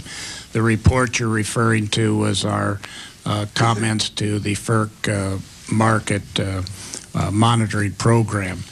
If you look at the numbers, the first thing we were asked to do was to look at the total wholesale energy cost, excluding the utilities. And of that, we found that there was about 6.2 or 6.7, whichever number you referred to. That was what we would consider to be what you would expect if you had a working market. In other words, if you had a market that was working and had hourly prices, you would expect a certain price. The price that Californians paid was $6.7 billion above that number. Now, that number is made up of several components, one of those being bilateral contracts that we do not have any knowledge of exactly what is included in those. So that's about that savings, of the total savings, about $2 billion was extrapolated from what we saw the market, which leaves us the $4 billion that is over, you used the term overcharged, I would say above market prices. Of that, a portion was the PX, part of it was the ISO real-time, and part of it was ancillary services. The PX Energy we have a good feel for because as they were running, they had rates that were open to us, and so we could review those. If you then break that $4 billion down, it amounts to approximately $3 billion that is in the jurisdiction of FERC, and about $1 billion that is non-jurisdictional. Okay, now, if you go to the timing, because there was a lot of debate over when FERC could or could not do certain things, and if you looked at the time frame from May through September, and May is when we saw the cost start to go up, May through September, FERC jurisdictional was about 1.7 million. FERC jurisdictional for the months of October through February was 1.3 million, for a total FERC jurisdictional for that time frame of 3 million. So I can submit this this document. It's all in the report, and I assume that's what you're reading from those. Well, that's right. It seems to me with 1.3 billion occurred between October 2000 and February 2001, and you say that is accurate? Yes. Okay. Is there anything here that is not accurate? Because one thing is that the Federal Commission has a very small role compared to the State Commission. Well, the part I wouldn't classify it as not accurate. The one we don't have information on are the bilateral contracts that are done outside of our knowledge. Now, who would know what those contracts amounted to? The entities who entered into them, which were the generators and the utilities, and later on, of course, the Department of Water Resources. Well, did they file a document anywhere? Not that I'm aware of, but I wouldn't be the expert on that. Well, ordinarily, Ms. Lynch, between the two of you, you ought to know whether it's federal, state, or what, or do they have to do anything? It just seems to me somewhere a regulatory commission ought to know what those amounts were. I do not. I would assume that FERC can get that information, but we do not have it. Well, how about it, Mr. Madden? Well, Congressman Horn, you asked a very interesting question. The 6.4... That usually when somebody says that, I give them a C as a student. So, as a former professor, is this going to be more than interesting? It's okay, that's what we want. The $6.2 billion figure that the ISO submitted, I think around March 22nd, as a basis that people read as excess refunds due consumers, is somewhat shaky. And we asked them last week to provide us the details. Now, what you have to understand is that the $6.2 billion covers a period from May of 2000 through February of 2001. 8 months. It also includes non-jurisdictional money. And those are sales made by munis or co-ops such as SMUD or LADWR or federal power marketing administrators in the Northwest or other entities that we do not have jurisdiction over. We find for the first time I hear that approximately $2 billion is associated with bilateral contracts, which is not even subject to our refund order. We were dealing with a real-time market. So, Congressman Horn, to get to the bottom line, the FERC asked them to provide us the detail necessary to explain why or how they arrived at the 6.2. And today, for the first time, I'm hearing how they're trying to carve out the $6.2 billion. We can require the jurisdictional sellers, the public utilities, to provide us that information. We have sent a data request to the ISO to provide us that information relative to both the jurisdictional and non-jurisdictional. So you have no problem with asking for those? I have no problem at all, sir. Okay. Do you think the State Commission ought to do that also? Well, if these are wholesale costs, they will be submitted to us. Of course, the California Public Utility Commission can provide us response, and I believe it has to some extent with respect to the ISO filing. But they are welcome to provide the comments once the ISO provides us with the information we have requested. President Lynch, is your commission going to ask for the ISO information? We do have the ISO information. I applaud Mr. Winter's cooperation now that we have new members of the board who are not stakeholders and not self-interested in the board. We had quite a bit of trouble as an entity of the state of California obtaining basic information from the ISO and the sellers in the fall, and we had applied to FERC for help in getting that information, but we did not receive that help. But now that we have disinterested members on the ISO, after the governor and the legislature changed state law, we have had much more cooperation. You noted, Congressman Horn, that the FERC has a small role. Actually, I think the FERC has the whole ball game because they control wholesale prices. We can ask for the information and fight in court with the generators over receiving it, but we cannot impose price rationality in the system. That is entirely FERC's jurisdiction as the federal regulator. Is that correct, Mr. Matt? We have total authority over the wholesale rates. That's correct. And we have requested that information from the ISO, and if we do not get the full details, we can request and will request the information from the individual generators to the extent they're jurisdictional. Well, would you yield for a minute? Well, let's just jump in here. Mr. Winter, can you give the information to Mr. Madden so we can cut this crap out? Yeah, I find this very interesting, but I won't comment on that. Yes, they have the information that we have. The interesting thing is that we have no authority to get from the generators what their actual costs were, so that all we can do is present to FERC our suspicions. Now, FERC is the one that has the authority to go to the generator and say, justify your rates. Okay, so we can get the information that you have to Mr. Madden. That's no problem. It's already been submitted. And then I think President Lynch was going to note something here as you started a breath there, and I assume that's a paragraph. So how do you feel about that? The important conclusion is that the ISO, using all the information that was available to it under the most conservative assumptions, found that the sellers overcharged Californians over $6 billion in less than a year. You know, in 1999, California paid $7.4 billion for electricity. In 2000, we paid over $27 billion for electricity. That's $20 billion more in just 1 year for a 2% increase in demand. And to paraphrase David Freeman, even a blind pig can figure out that there's price gouging in that kind of market. But it does fall to FERC to demonstrate or to identify the gouging. You mentioned stakeholders and that how they've gone down to 5 from what it had, you called it interested parties.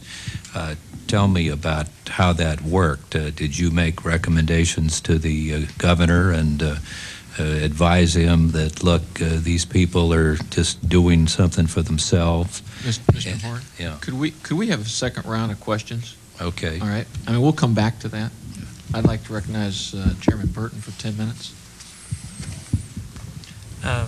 Do you have the information from the generators that Mr. Winter alluded to? I don't know all the information that Mr. Winters alluded to. We have requested information from the generators from the January-February period in which we established a $124 million refund, and we asked them to provide us with the cost data or accept the refund numbers.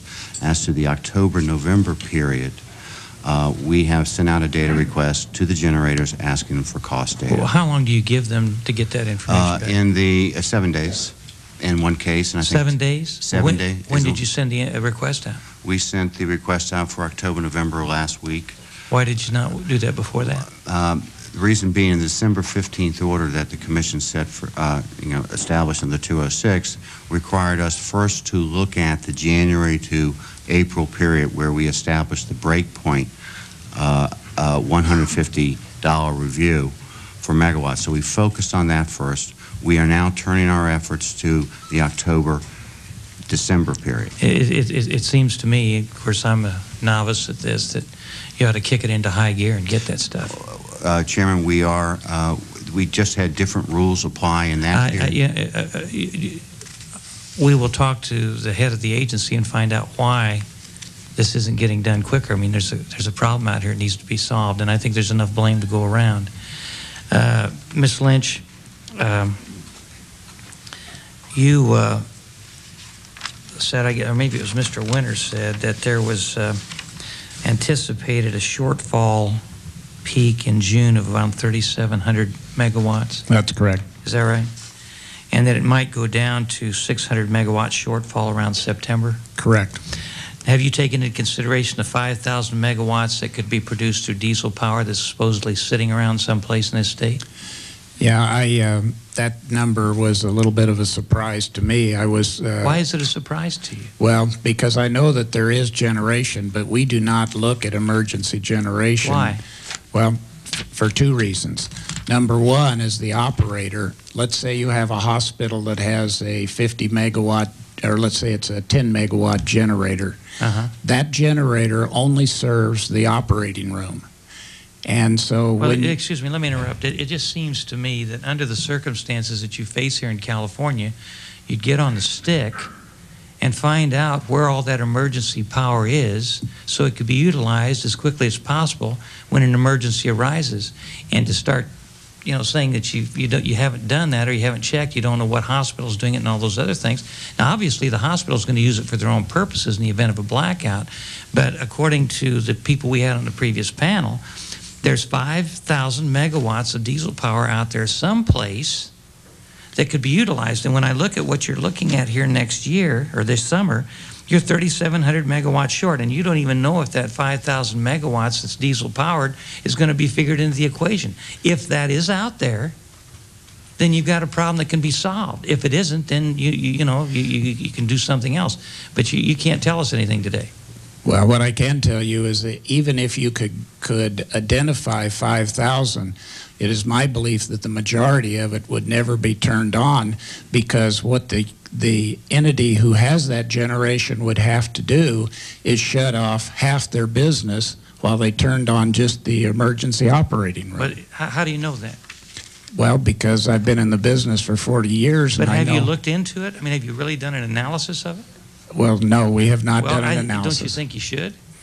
I believe that the Energy Commission is looking at those numbers, as is the governor's people, and when they identify how many megawatts are there, and we can identify how many could actually solve the problem as opposed to not solving it, then we certainly would figure that into our equation. You know, I don't know how everybody else feels, but I feel like everybody's pointing the finger at somebody else, and everybody's not doing the things that ought to be done to make sure that they have a complete analysis of where energy is, where alternative sources are, so they can get the job done, if possible, with what's out there. And you really don't know where the 5,000 megawatts they alluded to in the previous panel are.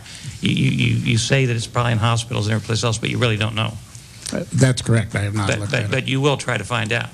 Certainly. Do you know how long that'll take? Well, I think the information resides in the Energy Commission, and can you talk to them tomorrow or something and find out? I can talk to them tomorrow. That'd be great. That'd be great. Now, let me just ask you a question, Mrs. Lynch. Yes. Last summer, according to the records here, in April, it was $26.56 per megawatt, right? I don't know what you're referring to. But this is a chart. This is a chart you gave us.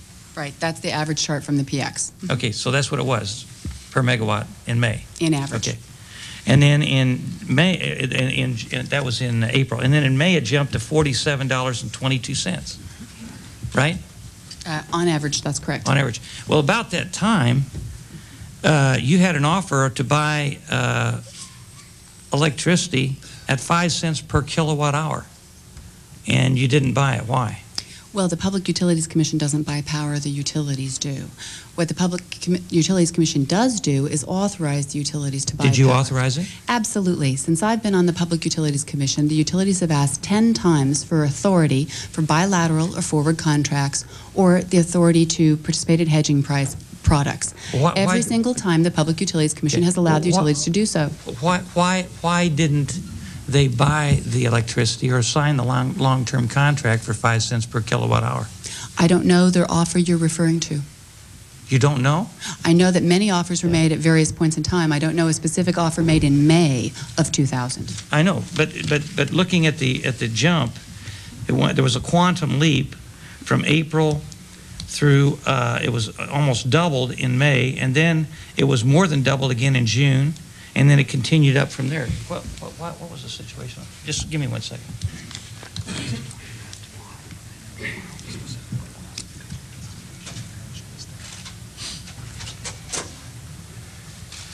No, who didn't? Because they had so much in. We're going to talk, I guess, tomorrow in San Jose to some of the utilities, but the reason they didn't file for that was because they had according to our staff, was because there was so much interference from the staff at the commission. All I know is every single time they asked for authority, we gave it to them, and in fact, the facts show... Did you give it to them in writing? Oh, absolutely. On Can I commission get copies of decisions. that? Certainly. August 3rd, we said, you buy your full net short, your choice, your business decision. And the utilities, in fact, did purchase bilateral contracts. We moved with lightning speed. They asked us on July 21st for authority, and we turned it around in 2 weeks and gave them full authority 2 weeks later. Then they started to buy, and they bought in August, in September, in October, in November. So I believe it's a canard to say that we stood in their way because the facts show differently. They were buying at what rate? They were buying at whatever rate they chose. I guess I'm missing something here.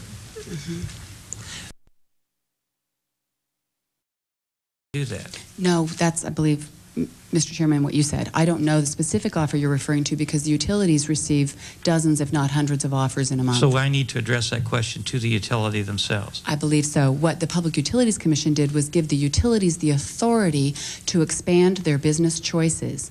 They expanded their business choices to the full limit, and the utilities actually took advantage of some of that authority. Well, there's a difference of opinion, and we'll get their side of the story tomorrow because from my staff here, they have said that the problem was that they couldn't get through the red tape or get through the staff at your office, but we'll check into that tomorrow.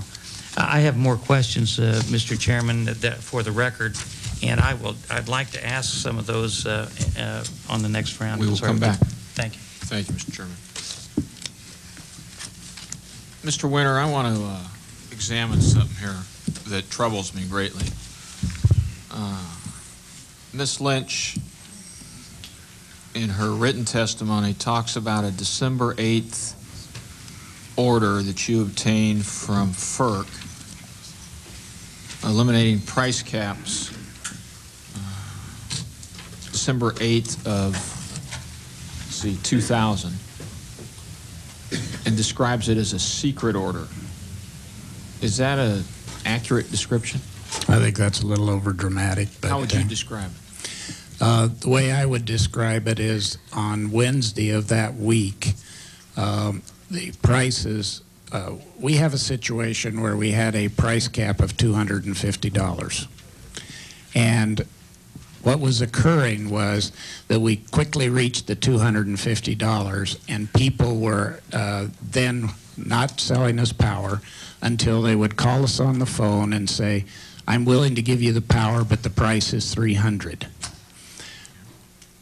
When we make and go above price cap, what we are making is a bilateral agreement between the market and the ISO committed to that $300 price. We were completely inundated because the price of natural gas at that time was rising to the $40, $50 at burner tip, and we could not get power into the system. So on Friday, what I did was so that we could put these prices that we were having to pay under review of FERC. I did not remove the price cap. What I said was any money that we paid above the 150 price cap would now be subject to FERC review because I was already in the position that I was having to pay those to keep the lights on. So that's what we did on the December 8th time frame. We immediately filed that at FERC. And they turned that decision around that day and gave us authorization to make that make that part of our market. Were there parties who were not, or who were excluded from that process? I mean, I'm trying to reconcile your statement with Ms. Yeah, I think Lynch's we moved extremely fast. There's no doubt about that because I was in a situation where I literally could not make the phone calls that I had to in the operating room, and I would not have had the power. Therefore, I made the emergency filing with FERC and enacted it the next day. Mr. Madden, your recollection is consistent with that? My recollection is almost consistent with that. They made an emergency filing on that day saying that they needed power and they could not get the power at the $250 hard cap. They asked for a soft cap, which to bid in the prices. We have authority under Section 205 of the Federal Power Act to waive the notice provisions in situations like this, and the Commission acted very swiftly on the filing, very swiftly, and issued the order so that the ISO could get power that day and the next day.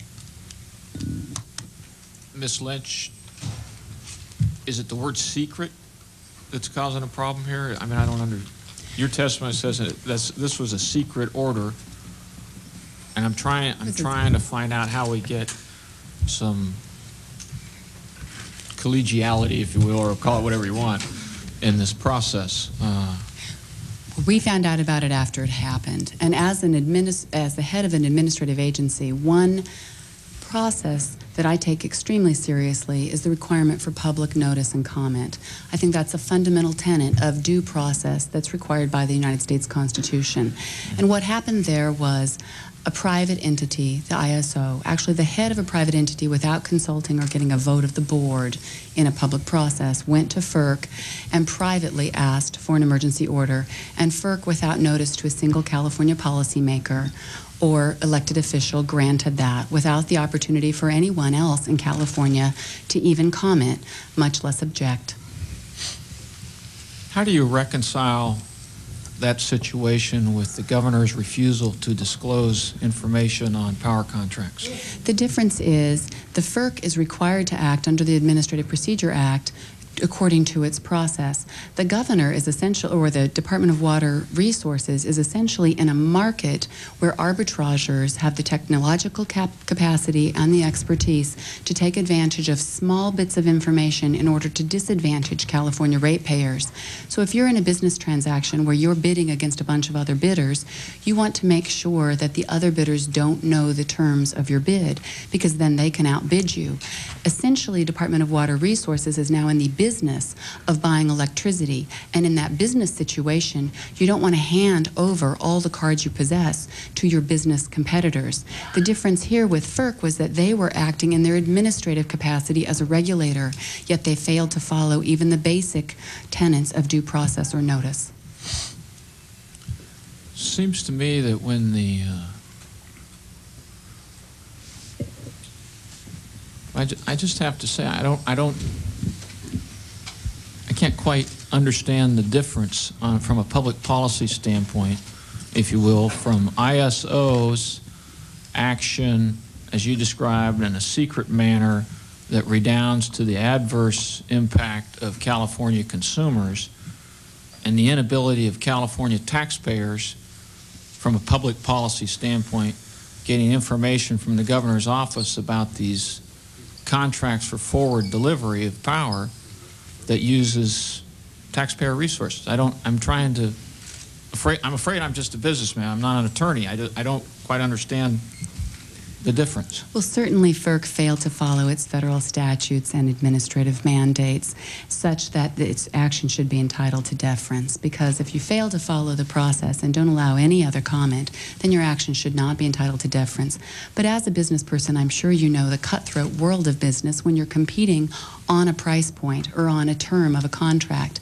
Notwithstanding that, DWR does not have a statute in which it failed to follow in competing in the business world to get the best price for California consumers. However, DWR has said that when that information is no longer business sensitive, it will provide that information to the public. The problem here is, why should we put all of our cards on the table and allow the same sellers who have continued to gouge the California utilities to gouge the state? Mr. Madden, do you share the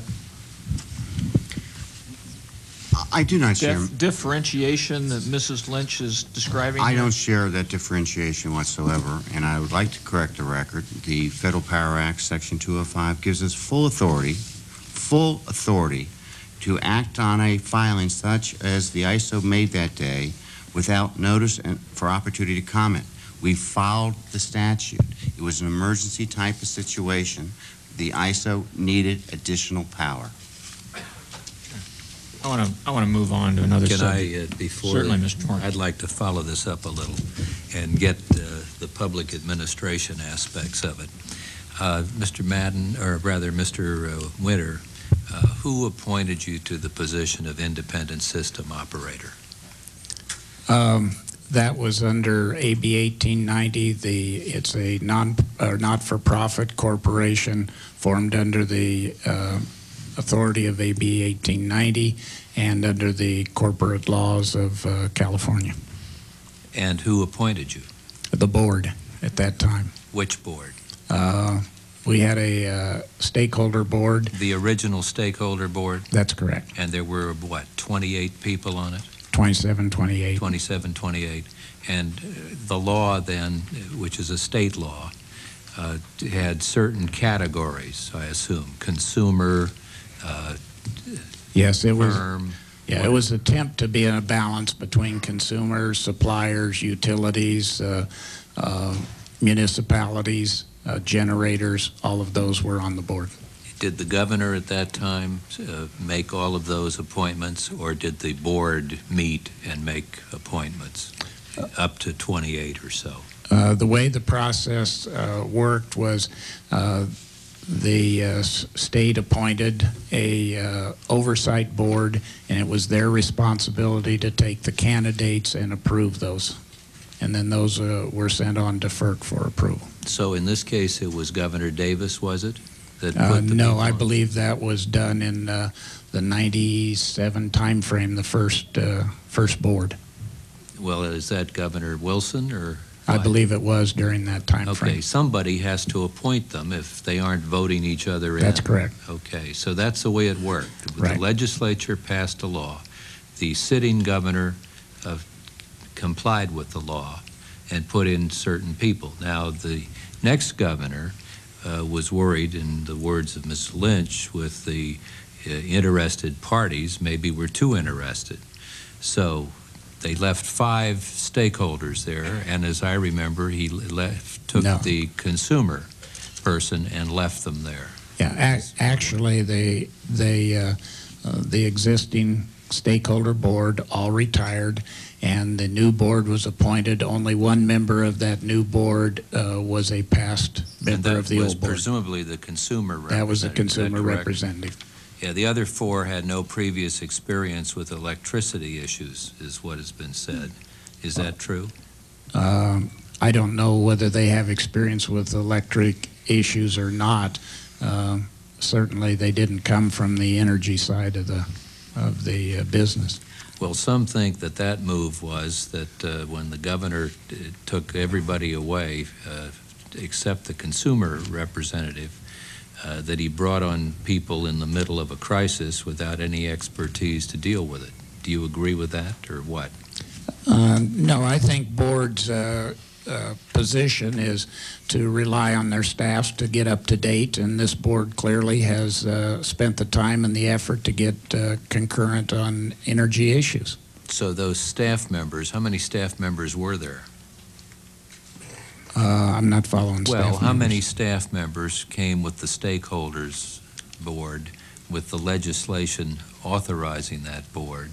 And was that also the board members, or was it the governor? Because obviously another governor felt that they served at his pleasure, which is often the way federal boards are in Washington. So I'm curious, who picked the staff? Well, when you say staff, the staff of the ISO? That's right, the stakeholders group and the ISO stakeholder board. Well, the stakeholder board picked the officers, who then, of course, selected the staff down through the organization. When the new board came in, it's their responsibility, of course. They had the choice of removing me if that's what they wanted to do, and clearly they could change any of the staff people that they so desired. Let me ask you, Ms. Lynch, did you help staff the board? Because you're very close to the governor, obviously. So who put the board together, and who put the staff together? I run the Public Utilities Commission, which is a state entity. The Independent System Operator is a private, not-for-profit corporation, which is not a state entity.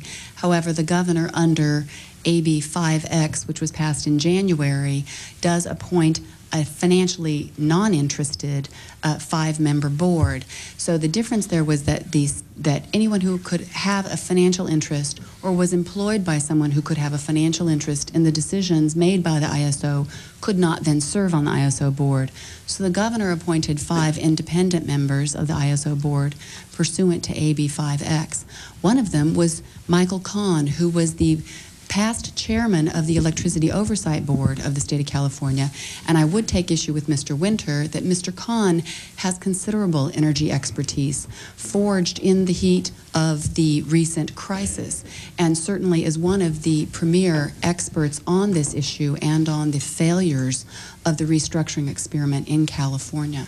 In addition, Mr. Guardino, who is the executive director of the Silicon Valley Manufacturers Group, I believe has made it a special expertise of his to understand just exactly how this energy crisis is affecting the Silicon Valley and the key and critical component of California's business. So I think that Mr. Guardino also has considerable expertise, and I would take issue with Mr. Winter's statement. But I'm curious, who's the chairman of that board now? Mr. Kahn, who was the past chairman of the Okay. Electricity Oversight Board. Are we going to have Mr. Kahn somewhere along between San Diego, Silicon Valley, and Sacramento? He was invited but declined to appear. Well, so much for open things. I believe that Mr. Winter is appearing on behalf of the entity that Mr. Kahn is the chair of. Would you yield? Yes. Mr. Madden, in terms of the replacement or the retirement and the appointment of the new board for ISO. Now, I heard that those appointments come to FERC. Did FERC have concerns about this in the midst of, well, I mean, just based on this PX clearing price schedule, did the FERC have concerns about what was transpiring? The Commissioner's December 15th order set a date, I don't recall the date, where the current board that existed prior to this new board would have to be reconstituted, and we set up a procedure whereby we would have to have discussions, negotiations with the state as to the board composition. As I believe those discussions never took place, and that I believe the governor appointed the 5 board members. I can't get into the further details because there are pending matters before the commission regarding this subject. Okay. I see my time has long since expired. I'd like to recognize the gentleman from Indiana for 10 minutes. Let me go through some of the questions that we've prepared for the record. And if I'm redundant, I apologize, but we need to get these in the record so we can, when we get back to Washington, can go through this very thoroughly. Mr. Winter, you said on an average summer day, the level of demand varies, but it gets up to, you anticipate, around 3,700 megawatts short. Now, what's the total megawatts on a summer day? On a summer day with normal summer, we get up around 47 to 48,000, and you add reserves, our demand is around 50,000 megawatts. Around 50,000 megawatts. And that's the peak? That's the peak. And then it goes down, I guess, after June?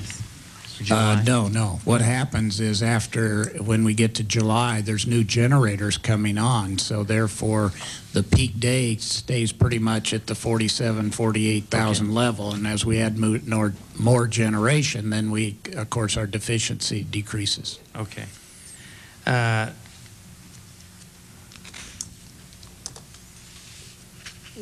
Now, this summer, what do you anticipate the supply level to be? You said you would probably be 3,700 megawatts short, but what will the level be this summer? You said it's going to be, the demand would be around 50,000.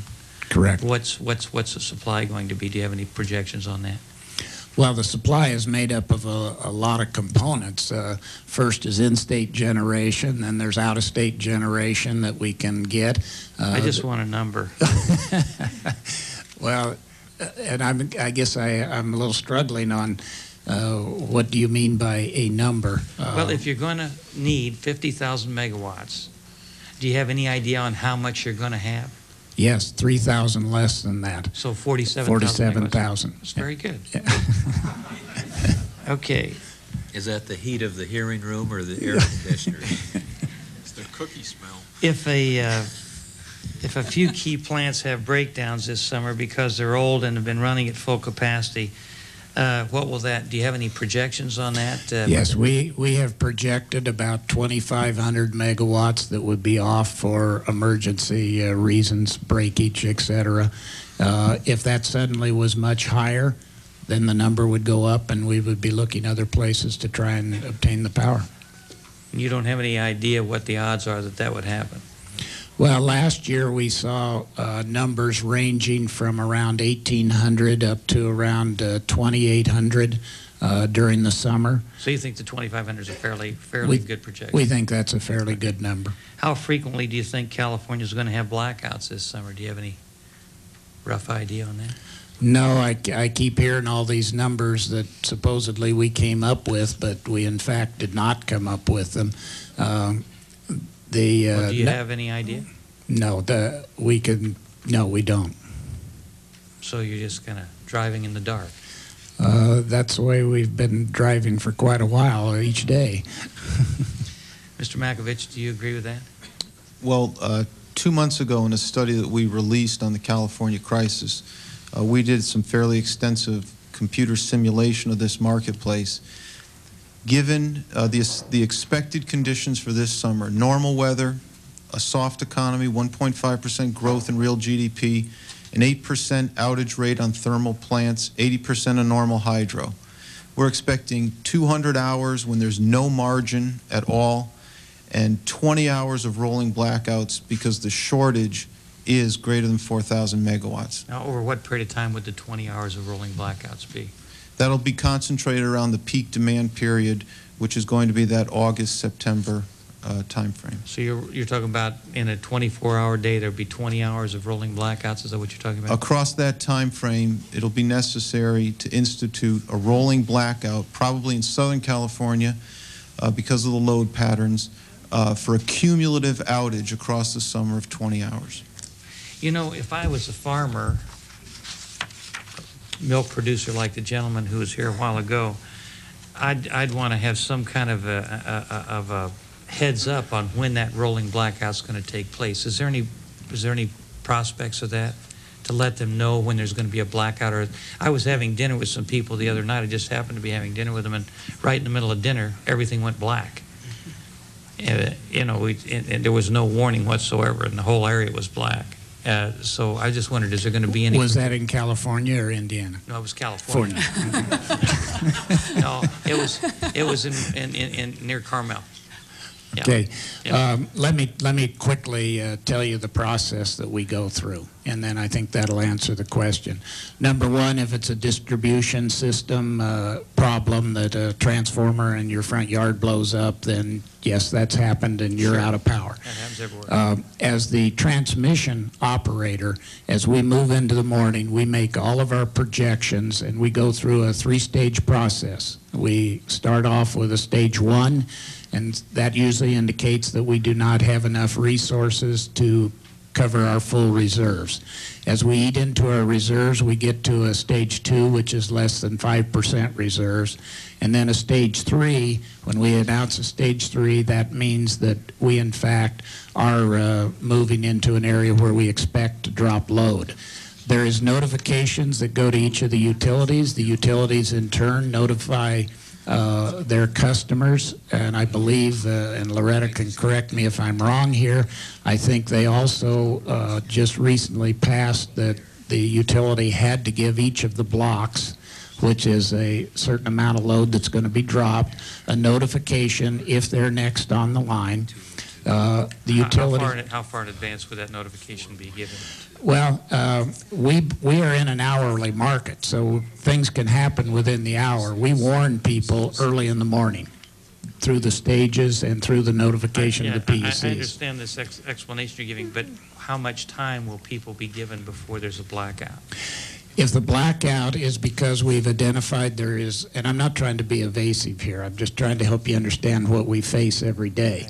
And that is that if we know, we send the warnings out. But literally in the hour that it can occur, we will not know until about 30 minutes before that hour begins. Then if we are faced with the loss of a large unit like we were the other day, then that drops to, 15, 20 minutes is all the notice we can give because we just lost units and didn't have sufficient supply to meet the demand. You're talking about a transformer or something like that? Or a generator. I mean, we have a large generator that goes I was talking about in the normal course of things, the rolling blackouts because of shortages. In the normal course of things, not the emergencies now. How much time will these people be given? Do you have any idea? The problem is we're operating on such a thin margin here that we can predict immediately or in the morning that we're going to have plenty of supply. But then we lose a unit. You're calling that emergency.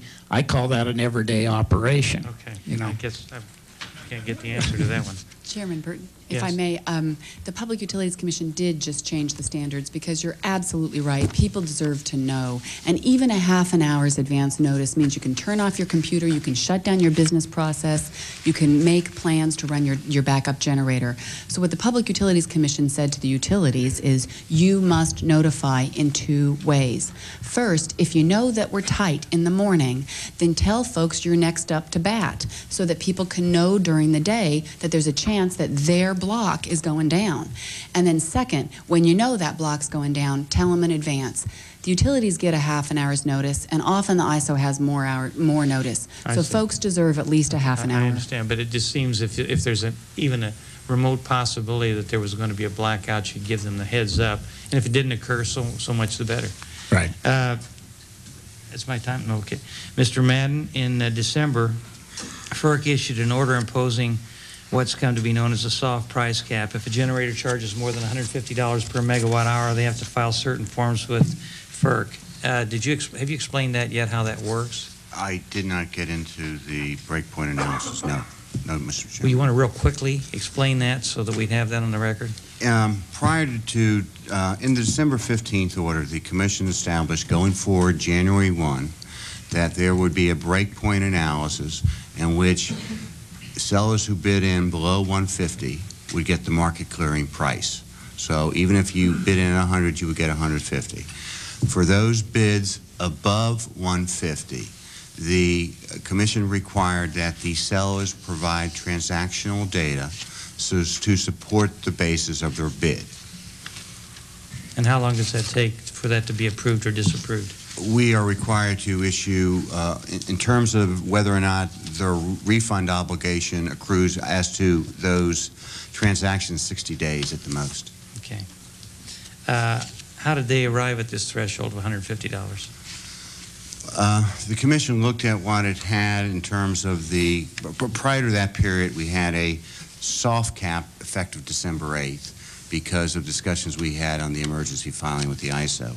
Prior to that day, we had a 250 price cap. There was a concern, the Commission addressed that we will go do an initial screen, and they felt that 150 was an appropriate figure at that point for just an initial screen. Let's see here. I guess, so the goal of the soft price cap is to keep prices down. Well, is that the goal of it? The goal is to provide the necessary supply where you need it, and at the same time review the transactions, the bids that come in, to ensure that the rates are appropriate. And that was one of the key things we did in our March 9th So order. you reviewed that, and the goal then ultimately is to keep the price as low as possible. Keep it while attracting supply, necessary supply. And is that working? It depends on what one believes as what's the appropriate price. We, in our March 9th order, determined from the January period that the appropriate price would be $273. So at which point those transactions which occurred higher than that, the sellers would be required to either refund those monies or show that their actual costs were higher than that.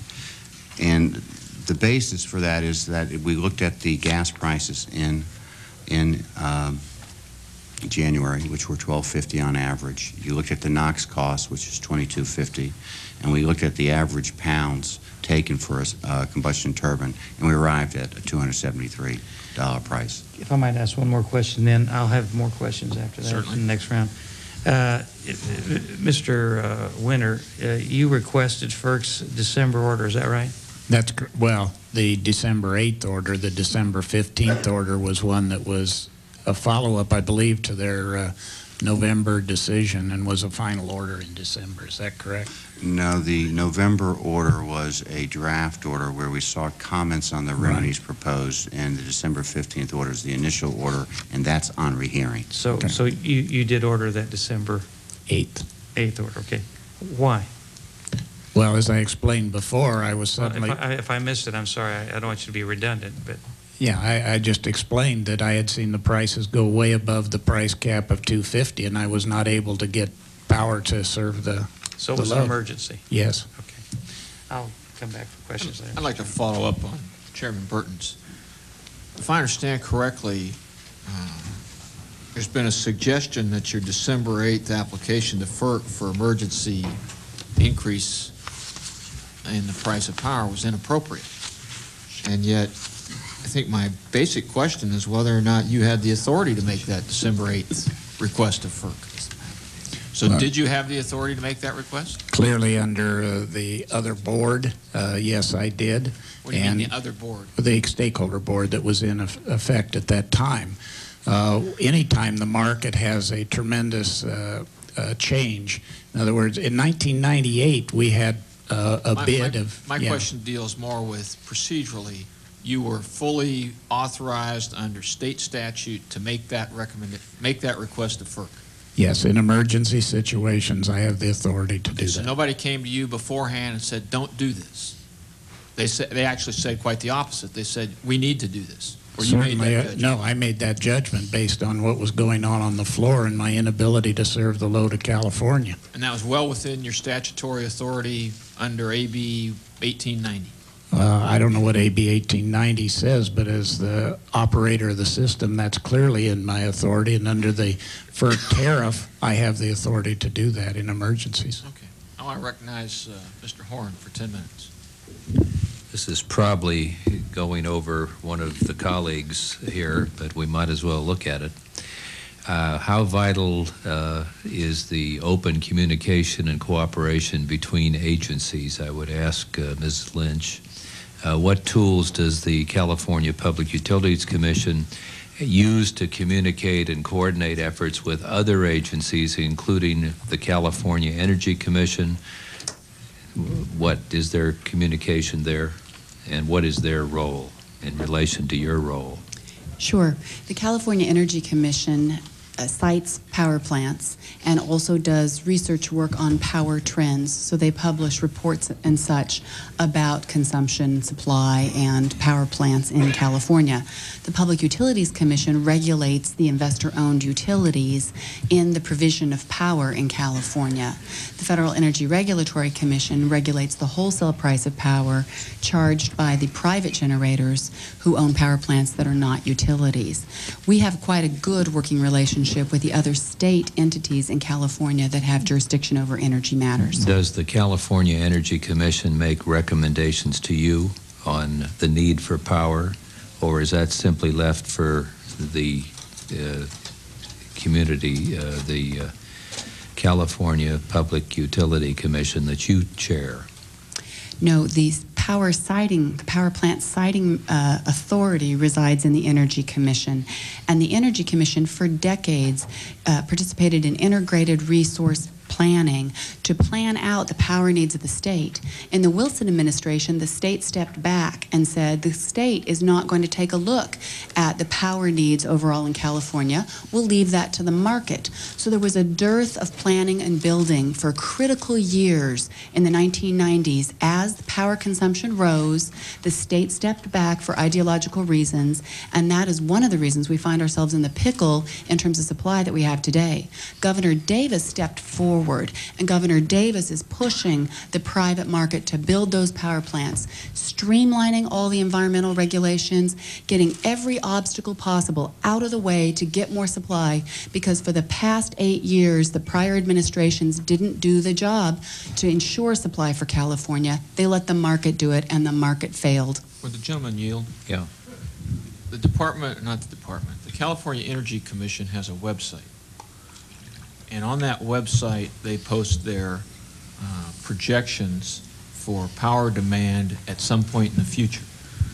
Those projections commenced being developed in 1988 for the year 2001. And the projections by the California Energy Commission since 1988 have consistently shown a demand for power in excess of 50,000 megawatts. And it's a biannual, every 2 years they update it. So it's been a continual stream. We're going to need 51,000, 52,000 megawatts of power in the year 2001. Now, let's say that their figure is right. What you're telling me is it's a commission that isn't doing much of anything. And could your own commission be able to pass on sites? And I take it does it? Well, Mr. Horn, actually, I'm not saying that the Energy Commission isn't doing anything. I applaud the Energy Commission's efforts over the past 2 years to streamline their processes. And in fact, they have 16 plants through the permit process, and 9 of them, might be 6, I'm actually forgetting the number right now, are currently under construction. And that's more plants under construction and permitted in the state of California in the past 2 years than in the prior 2 administrations combined. So the California Energy Commission is turning cartwheels to make sure we got enough supply in California. Problem is, you can't build a plant in just a couple months. It takes a while to attract the investment, to get the folks to go through the process. They're going through the process now. The problem was the dearth in the past. Just for the record, I assume all of Governor Davis's appointees are on the California Energy Commission. Those are pleasure appointments, are they, of the governor? No, they're term appointments. Term? And he received his 3rd majority appointment in January of 2001. What is it, the total number? Total of 5. 5, so he's now has a majority on that as of January. That's correct. Okay. Now, what's the role, if any, Mr. Madden, in the Federal Energy Regulatory Commission? Do you also pass on some of these selections for sites and development of electricity and power? The Federal Energy Regulatory Commission has no jurisdiction over the siting of transmission facilities. That's just up to each state? It's up to the particular states, yes. Okay, now the California, and we're talking really about cooperation and communication with Ms. Lynch. California Independent Systems Operator, Mr. Winter, I take it? Yes. So, do you talk to each other? I think we do now more than we have in the past, although this summer when we had energy issues, when there was a blackout on June 14th, Mr. Winter was quite helpful and cooperative. The problem really was the ISO tariffs, which prevented governmental agencies from getting the same information that market participants could get. The Chairman Burton noted that there's a lot of finger pointing in all directions, and you're saying that you don't have that many finger pointing unless you're perhaps here. I don't know. So here he is, and you can talk to each other. And I certainly talk to the members of the board of the ISO on a regular basis. As you all know, as a private corporation in the state of California, it really does fall to the board to set the policy direction for the ISO. Mm-hmm. Are you automatically, or the person in your position, automatically a member of that group? No, I'm not at all. You're not. So there isn't any linkage generally, and it just has to be whether people talk to each other or don't. I think that Governor Davis ensures that his appointees work together. Yeah.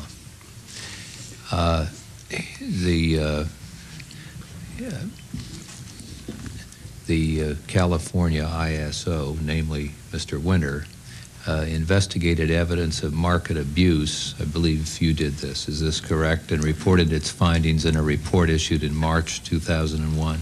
That's correct.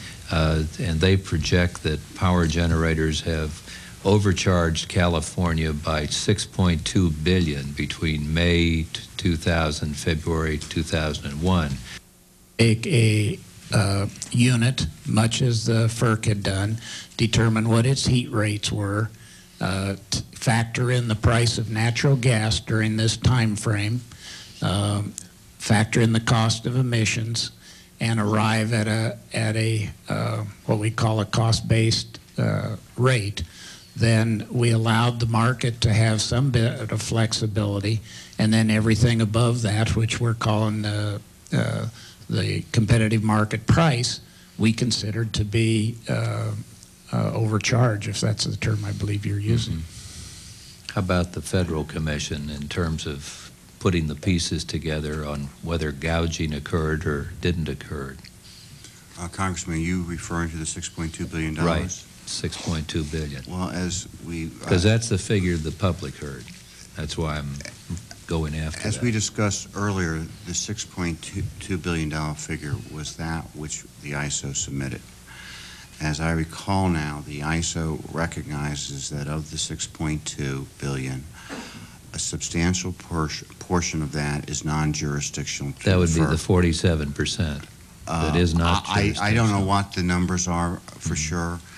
And another portion of that would be prior to October 2nd, 2000, in which this commission, the Federal Energy Regulatory Commission, has no authority to require refunds pursuant to the November draft order and the opinion is taken there.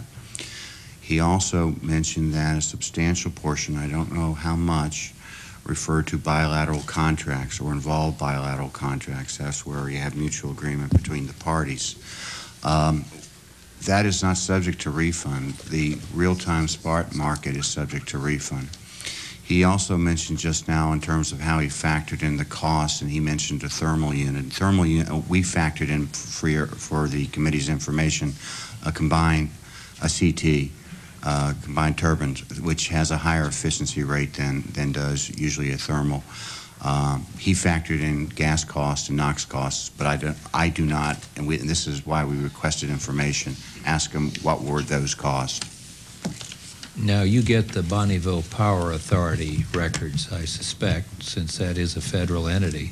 Do they file with you as to what they're generating? The PMA, Bonneville, is non-jurisdictional to us. It's a non-jurisdictional seller, although under a limited portion of the Act, we can review the rates for very limited circumstances, the actual rates they charge. Now, I take it that the municipal utilities, such as those of the City of Los Angeles Department of Water and Power, do you have or don't have jurisdiction over them? We do not have jurisdiction over entities like that. We have no jurisdiction, for the most part, over munis and co-ops. And if you look at behind the $6.2 billion figure, a substantial amount of those alleged refunds or overcharges are associated with entities that we do not have jurisdiction over. Would anything be in the Department of Energy where they might collect those records? The Department of, well, in terms of jurisdiction, the U.S. Department of Energy has no jurisdiction over the co-ops or munis. It does have jurisdiction, but oversees the Bonneville Power Administration as it does oversee the other Power Marketing Administration. You have to look at the organic statutes or the charters that created the co-ops or munis within each particular state. Would the gentleman yield? I was going to say the chairman is an expert on some of the figures of federal dams, so you ought to put that on the record. I actually want to follow up on where you were driving as it relates to the munis in particular. I believe the ISO on occasion purchases surplus power from the munis for distribution elsewhere. I'm not sure what you mean by distribution elsewhere, but yes, to serve the ISO grid, we get power from Department of Water and Power, clearly, to distribute to other people in the state of California. Now, we just heard Mr. Madden say that FERC has no jurisdiction over such entities. Just, would you kindly share with us your recollection of the prices being paid by the ISO for that power? From the Department of Water and Power? As an example, yes. Well, clearly, we were paying the market price to everyone, which at the point that we went over the 250 price cap, those would range all the way from $250 up to $500, $600. I can't remember exactly. Who has jurisdiction over the prices charged by munis selling into the wholesale market? I assume they're governing agencies, be that a city council and Department of Water and Power. But they're not subject to FERC's jurisdiction. No, they're not. Non-jurisdictional. Are they, Ms. Lynch, are they subject to PUC jurisdiction? No, we have jurisdiction over retail rates charged by investor-owned utilities, not municipal utilities. From your recollection, Mr. Winter, this report, did you break out, for instance, either in aggregate or by individual muni entity, how much of the $6.2 billion in overcharges were made? I believe there is a confidential attachment submitted to FERC, but I have not seen it myself. You know, I'm getting tired of being told I can't have information. I suspect there are people in this state who share that opinion. Mr. Chairman, I'll be glad to provide that information. I assume if it's cumulative data, we have to decide that issue in any event because we have the filing at the Commission and we have to look at the 6 point... Separate it out and somewhere. separate it out and compare it to what we've done, for example, in the March 9th refund order. So I will be glad to provide the committee with that information. We will be in contact with you. Thank you. I'll yield back to the gentleman from the law. I yield back to you. I think we've got the people from Reclamation, and we ought to go into that. They are actually joining us later today. Okay. I believe it's my, is it my 10 minutes? Can I give you this?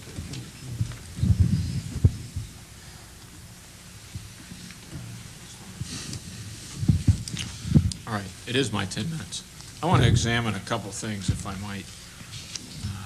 I want to go at the issue of long-term contracts, because it seems to me that the opportunity to hedge exposures, either by PG&E or Southern California Edison or San Diego, offers the opportunity to effectively eliminate the uncertainty or the lack of supply that might otherwise occur. It's my understanding that AB 1890 did not require the utilities to purchase all of their electricity through the PX. Is that correct? Does anybody know the answer to that? There's no specific language in 1890 that says the utilities must buy from the PX. I believe that's true. I believe that was the decision of my predecessors in order to create the PX and have it up and running, that they required the utilities to buy through the PX. So PUC adopted a rule that said investor-owned utilities must buy through the PX. Yes, the past PUC The past did. PUC. Mr. Chairman, they must sell into and buy It's a from. buy-sell deal, right, correct. Has this PUC ever examined whether or not to revoke that requirement? Yes, we did. And what was your determination? At the time, based on conversations I had with Republican legislators who were active in creating the PX, they asked us to keep that buy-sell requirement. Did you talk to any Democratic legislators? I did, actually. I believe Senator Pease asked me to keep that requirement as well. So it was Assemblymember Long. bipartisan. At the time, I believe it was June. Okay. Nonetheless, I appreciate you making that clear. Nonetheless, the PUC voted to allow the utilities to not buy and sell exclusively through the PX in June, and the legislature changed that in a bill at the end of June. How did you vote on that issue? I voted to keep the utilities buying and selling through the PX. Okay, so you were asking that the, if you will, the transparency issue be maintained. That's correct, and at the request of legislators who were there at the time AB 1890 passed, with their understanding of what their intent was.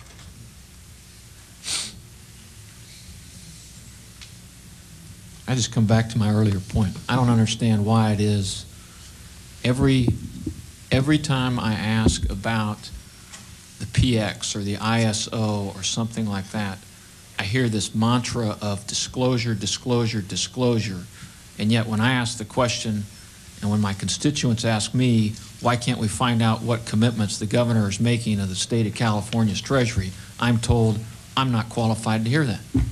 Now, who is it that I got to ask to get that information? Does anybody know?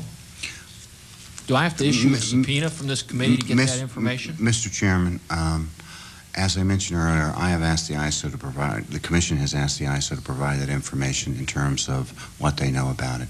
If they can't get that information, I can assure you that this Commission will ask the generators who have entered into those negotiations with the state to provide us with the information, and I will have to go back and review the law, but I could probably provide that under confidentiality to the committee. Do I understand these contracts that are being considered by the state of California to be long-term contracts?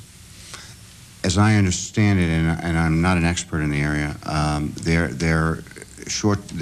there's a combination of short-term, mid-term, and long-term with different types of provisions. So you have different tranches of exposure. That's correct. That's correct. Ms. Lynch, are those contracts subject to PUC review? No. Because? Because AB1X transfers the just and reasonableness review of the power purchases to the Department of Water Resources from the PUC. Who's held accountable for that decision? If the DWR makes a decision that something's unjust or unreasonable, or conversely, something at a price up here is just or reasonable, exactly how do the voters of this state hold someone accountable? Does anybody have the answer to that question? The PUC doesn't have the jurisdiction to review that question. Okay, in terms of DWR's contracts. That's correct. Okay. Let me go back to my original question. In March of '99, Southern California Edison filed with the PUC for authority to enter into bilateral contracts as part of a pilot program designed to provide market stability and increased supply. Now, if I'm correct, that is prior to when you were made president of the PUC. It's prior to my membership on the PUC. Okay. In July of '99, the PUC rejected that request from Southern California Edison because, in effect, as you said earlier, forcing the buy-sell transaction through the PX provides transparency, mitigates market power, and reduces regulatory burden. Now, since you've gotten there, Ms. Lynch, my question is whether you have any comments about forcing the IOUs and into or through the PX and the consequences of that requirement. Well, the IOUs asked for additional authority to buy various hedging products that were available through the PX, and we granted that authority.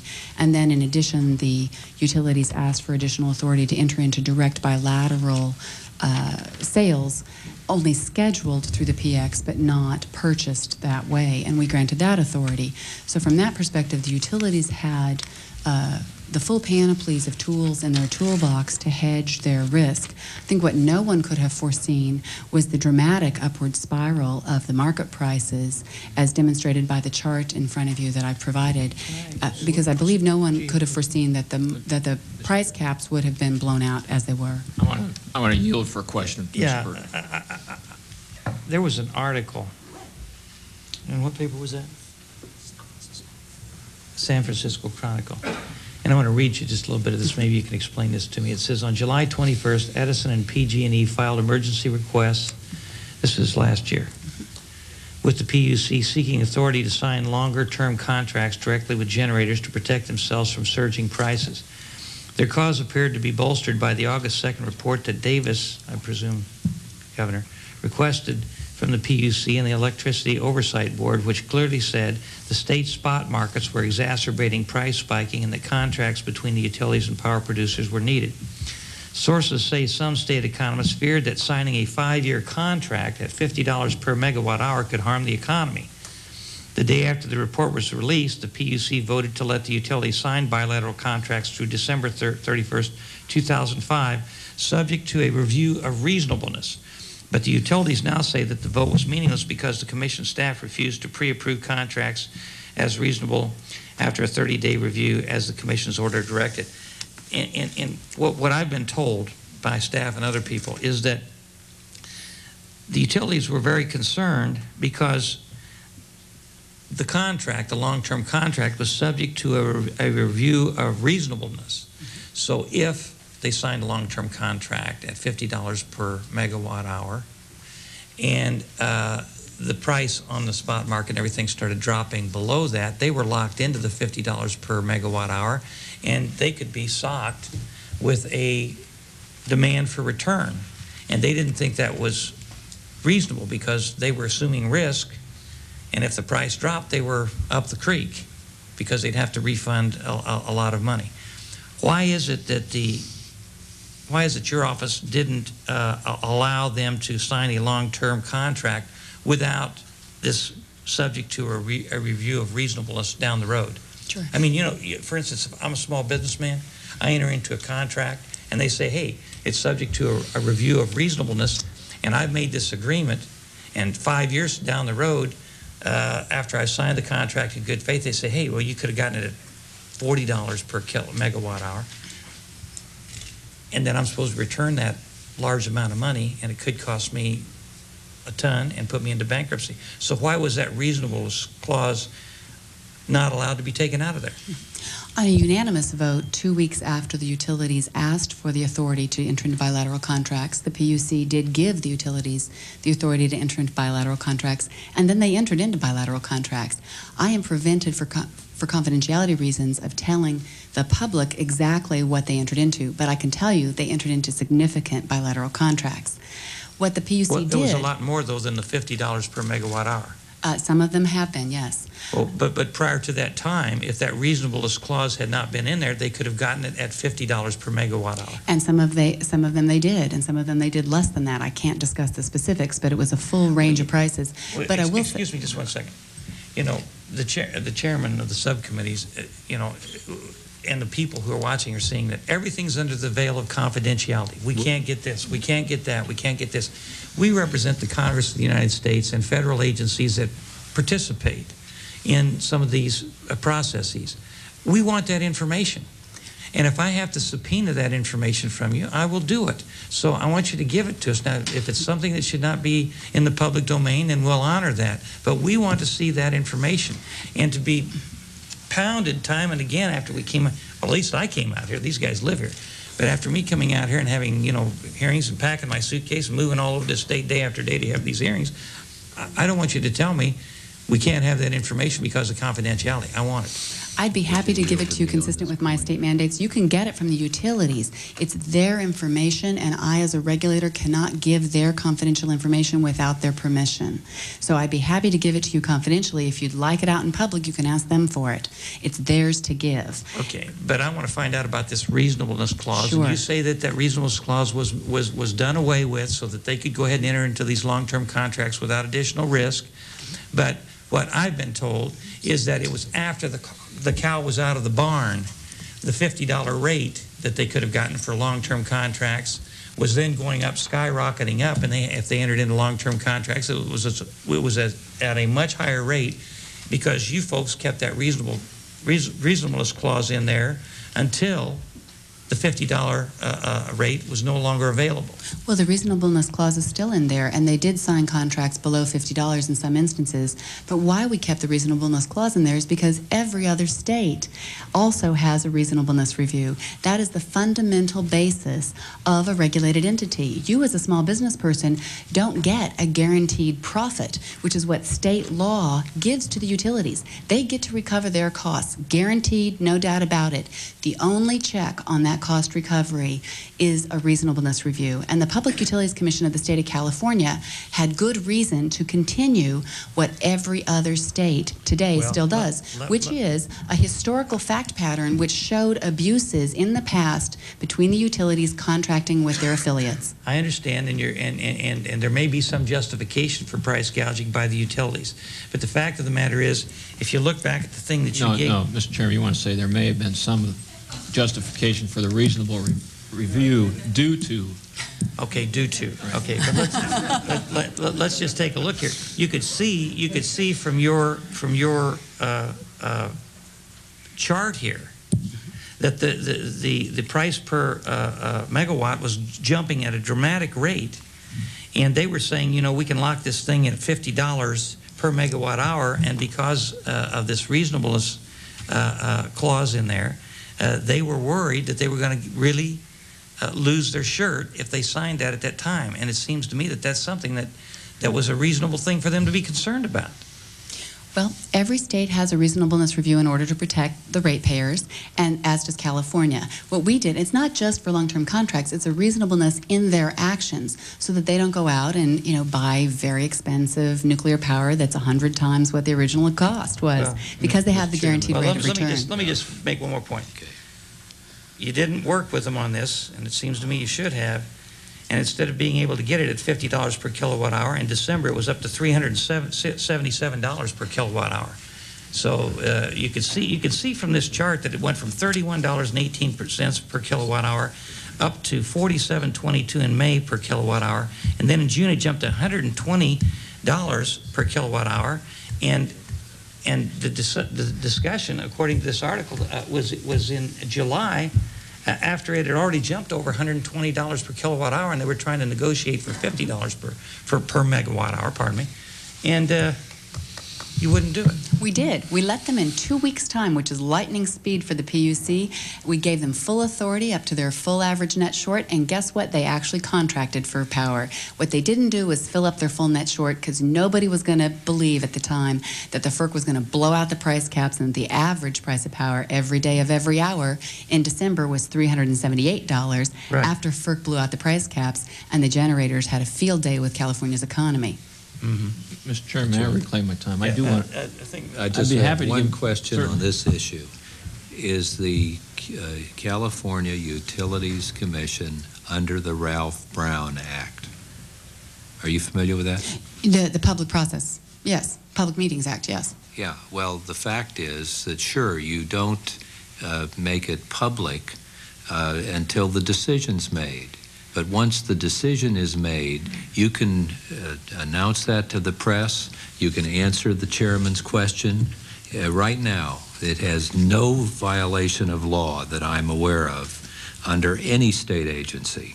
So why don't you answer him? Oh, sure. All of our decisions are public, and they're public before we vote on them, as was our August 3rd decision, which allowed the utilities to bilaterally contract up to their full power needs on average. And that's out there, and I'd be happy to provide you.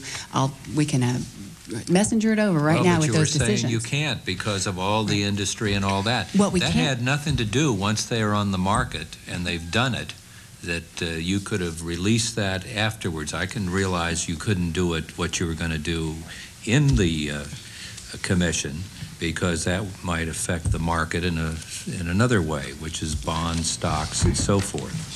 Well, the statute says that the utilities are entitled to keep the information confidential when they're buying and thereafter. For instance, they bought power ahead in the market. What disadvantages the utilities as a buyer is if I release how much power they bought, because then all the generators can figure out how much power is left that they need to buy. So if the utilities don't have to play all their cards, then the generators don't know if they need to buy a lot or a little. So the generators then will bid more competitively if they don't know exactly the utilities' needs, which is why I can't give to the public the utilities' business confidential data. Well, I don't know why not, because now they're into bankruptcy and everything else. And it seems to me it ought to all be on the record.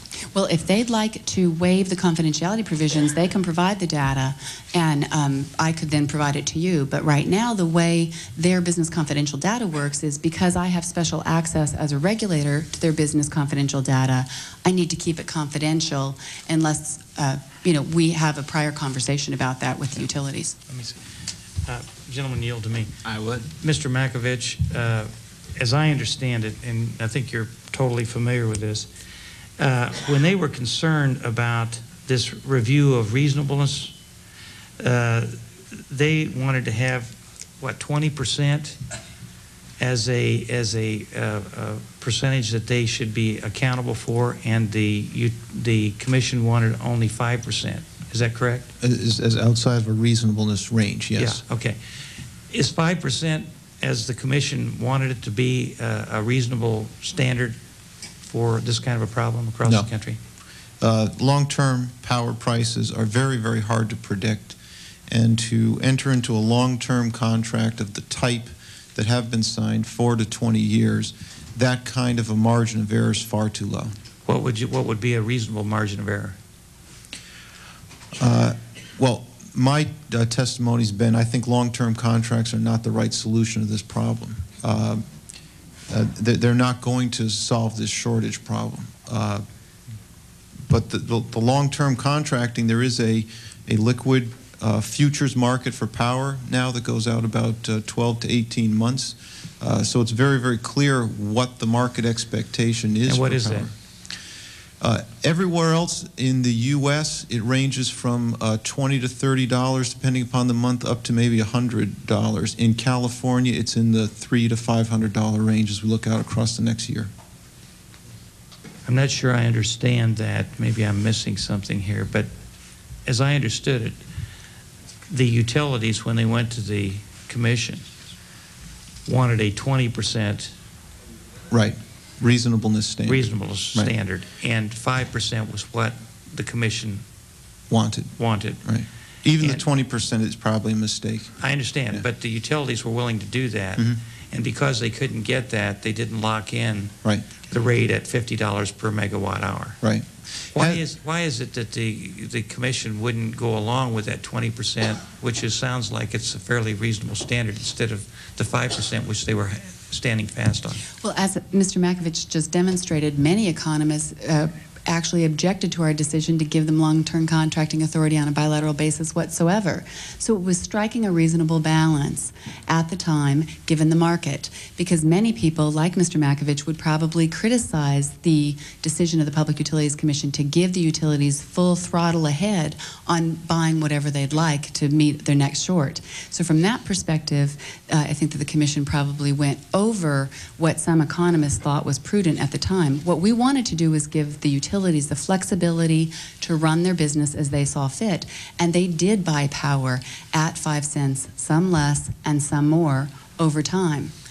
So I think that the assumption that they didn't buy at all is actually not proven true by the facts, but the utilities have the specific facts that I would encourage them to share with you. We're going to talk to them tomorrow, I think. Is that correct? Yes. Okay. Thank you, Mr. Chairman.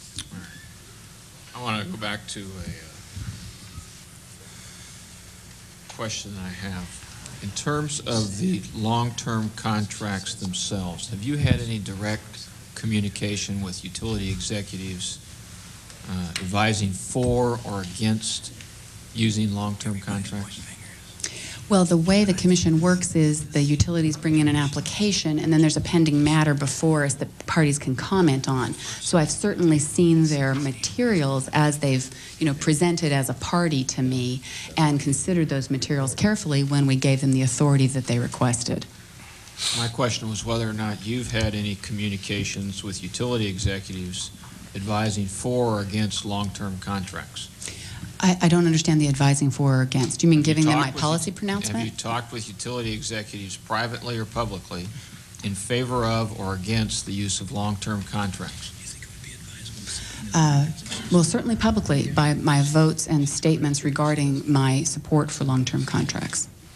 And privately, I don't recall. Now, if I understand your support, the caveats are that they go through the PX and that they be within the 5% margin that Mr. Makovich was talking about. For pre-approval, but they would always just be subject to the normal reasonableness review that all other states give to essentially any procurement actions of the utilities.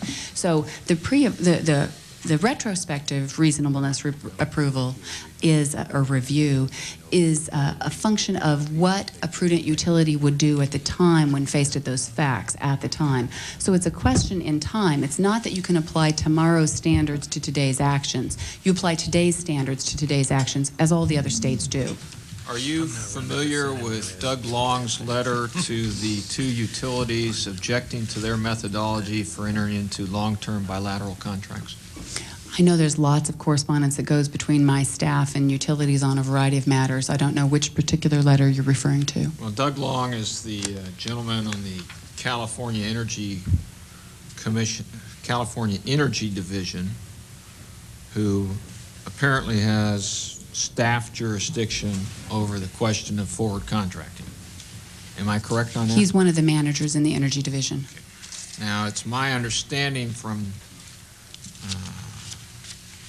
feedback I've had directly that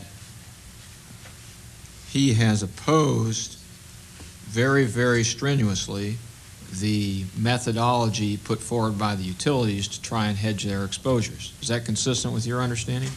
My understanding is the Commission made a decision, which is then the policy of the regulator, to allow the utilities to move forward consistent with reasonableness reviews that are in place in every other state. Okay. The standards, one of the questions I have as a business person is I like to think of certainty when I'm entering into an application in front of a government agency. We've heard back and forth about, is this one reasonable, is that one not reasonable? The question I have is, was there ever a point at which the PUC undertook to define in a prospective basis what was reasonable and what wasn't reasonable? Actually, yes. Based on, and I'm not recalling specifically why I thought the utilities wanted further guidance, but it could well have been a conversation. I just don't recall. Did that occur like in August, September, March? I mean, how long are we talking about? In the fall, because by November, I decided to go ahead and provide additional guidance, which I put for a vote of the Commission in December. So I put it on our agenda, essentially, for additional guidance at the time. Are those reasonable standards now adopted by the PUC? They're not, because at that point, I believe I put it on for a vote at this well, we put it on before we knew, I think, or right around the time that the FERC blew out the price caps. And so the anticipation was that it would be at least under the soft caps that the FERC had proposed. The actuality then, when prices shot up 5 times in 5 days in the California market, that volatile market then outstripped the parameters that I was proposing. Let me go back to the standards. I think that was the basis of my question, not what FERC did or didn't do. If I understand correctly, then PUC still has not issued a final determination for use by the investor-owned utilities as to what is or isn't a reasonable standard for forward contracting. The reason I mentioned FERC is because the market determines, we have to understand the market to be able to determine what's reasonable, and the market has been so out of whack in California. Let's cut through all that. Has PUC issued standards for reasonable or unreasonable forward contracts for use by the investor-owned utilities? We issued our original standards in August. I provided some additional further guidance that I put on the agenda, and thereafter the utilities stopped buying on the spot. So it was essentially useless for the utilities since they weren't buying on the spot anymore. So are those standards final? No, they're not. So you haven't completed the process? Well, it's really the market outstripped our ability to determine what was reasonable in California. So going back to my question is, you don't have standards defining what is or isn't reasonable in terms of forward contracts for the investor-owned utilities? No, we do have initial standards that we adopted and put in place unanimously on August 3rd. Yeah, those are final. They have binding protections, safe harbors for the investor-owned utilities? There are some safe harbors, yes, but they wanted further guidance, and we have not refined with further guidance. So do you have final standards defining what is or isn't reasonable for long-term contracts for investor-owned utilities? Yes, our August 3rd standards are final. We could do additional refinements, which I proposed, which we have not finished. But we have guidance that we adopted on August 3rd. The utilities wanted additional guidance. We started designing additional guidance, and then they dropped out of the market. Just a moment. Could we get when August is? Is it which century? August of 2000. Huh? August of 2000. Okay. Mr. Makovich,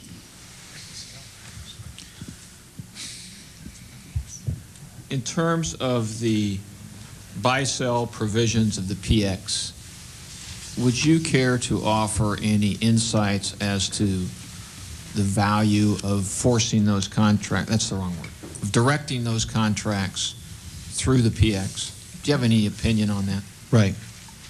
Well, In retrospect, the $50 per megawatt hour would have been a good deal for utilities to be able to lock into. The problem, people have then looked at that and said, well, the problem to this whole crisis is if the utilities had simply been allowed to lock into long-term contracts, we could have avoided this whole mess. And I think that's not right. That's wrong. And the reason for that is, if you allowed people to sign long-term contracts, let's say that voluntarily 80% of electric demand was covered under long-term contracts. The problem you've got then is those contracts are supplied from both existing plants. Actually, the contracts that have been signed are mostly from existing plants. You're not building any new power plants. If you then end up with a shortage, and that's what we've got, we are fundamentally short of power plants, you cannot enforce on residential customers those that are covered by long-term contracts and those that are not. So unless the long-term contracts are mandated to cover 120% of the market to also provide you a reserve, they are not going to be the mechanism that builds enough capacity. If they did, if long-term contracts, assume that you got 120% voluntarily, the evidence is if you do not have a shortage, the spot market clears on the basis of fuel and variable costs alone. Energy traders would then attack the long-term contract market. They would sell long, buy off the spot market, and arbitrage out any capacity payment that would be involved in those long-term contracts. And the only way to prevent them would be to have a shortage that disciplined that activity. Okay, you're going to have to speak in language I understand and can communicate with. Okay. Does that mean prices to consumers are higher or lower?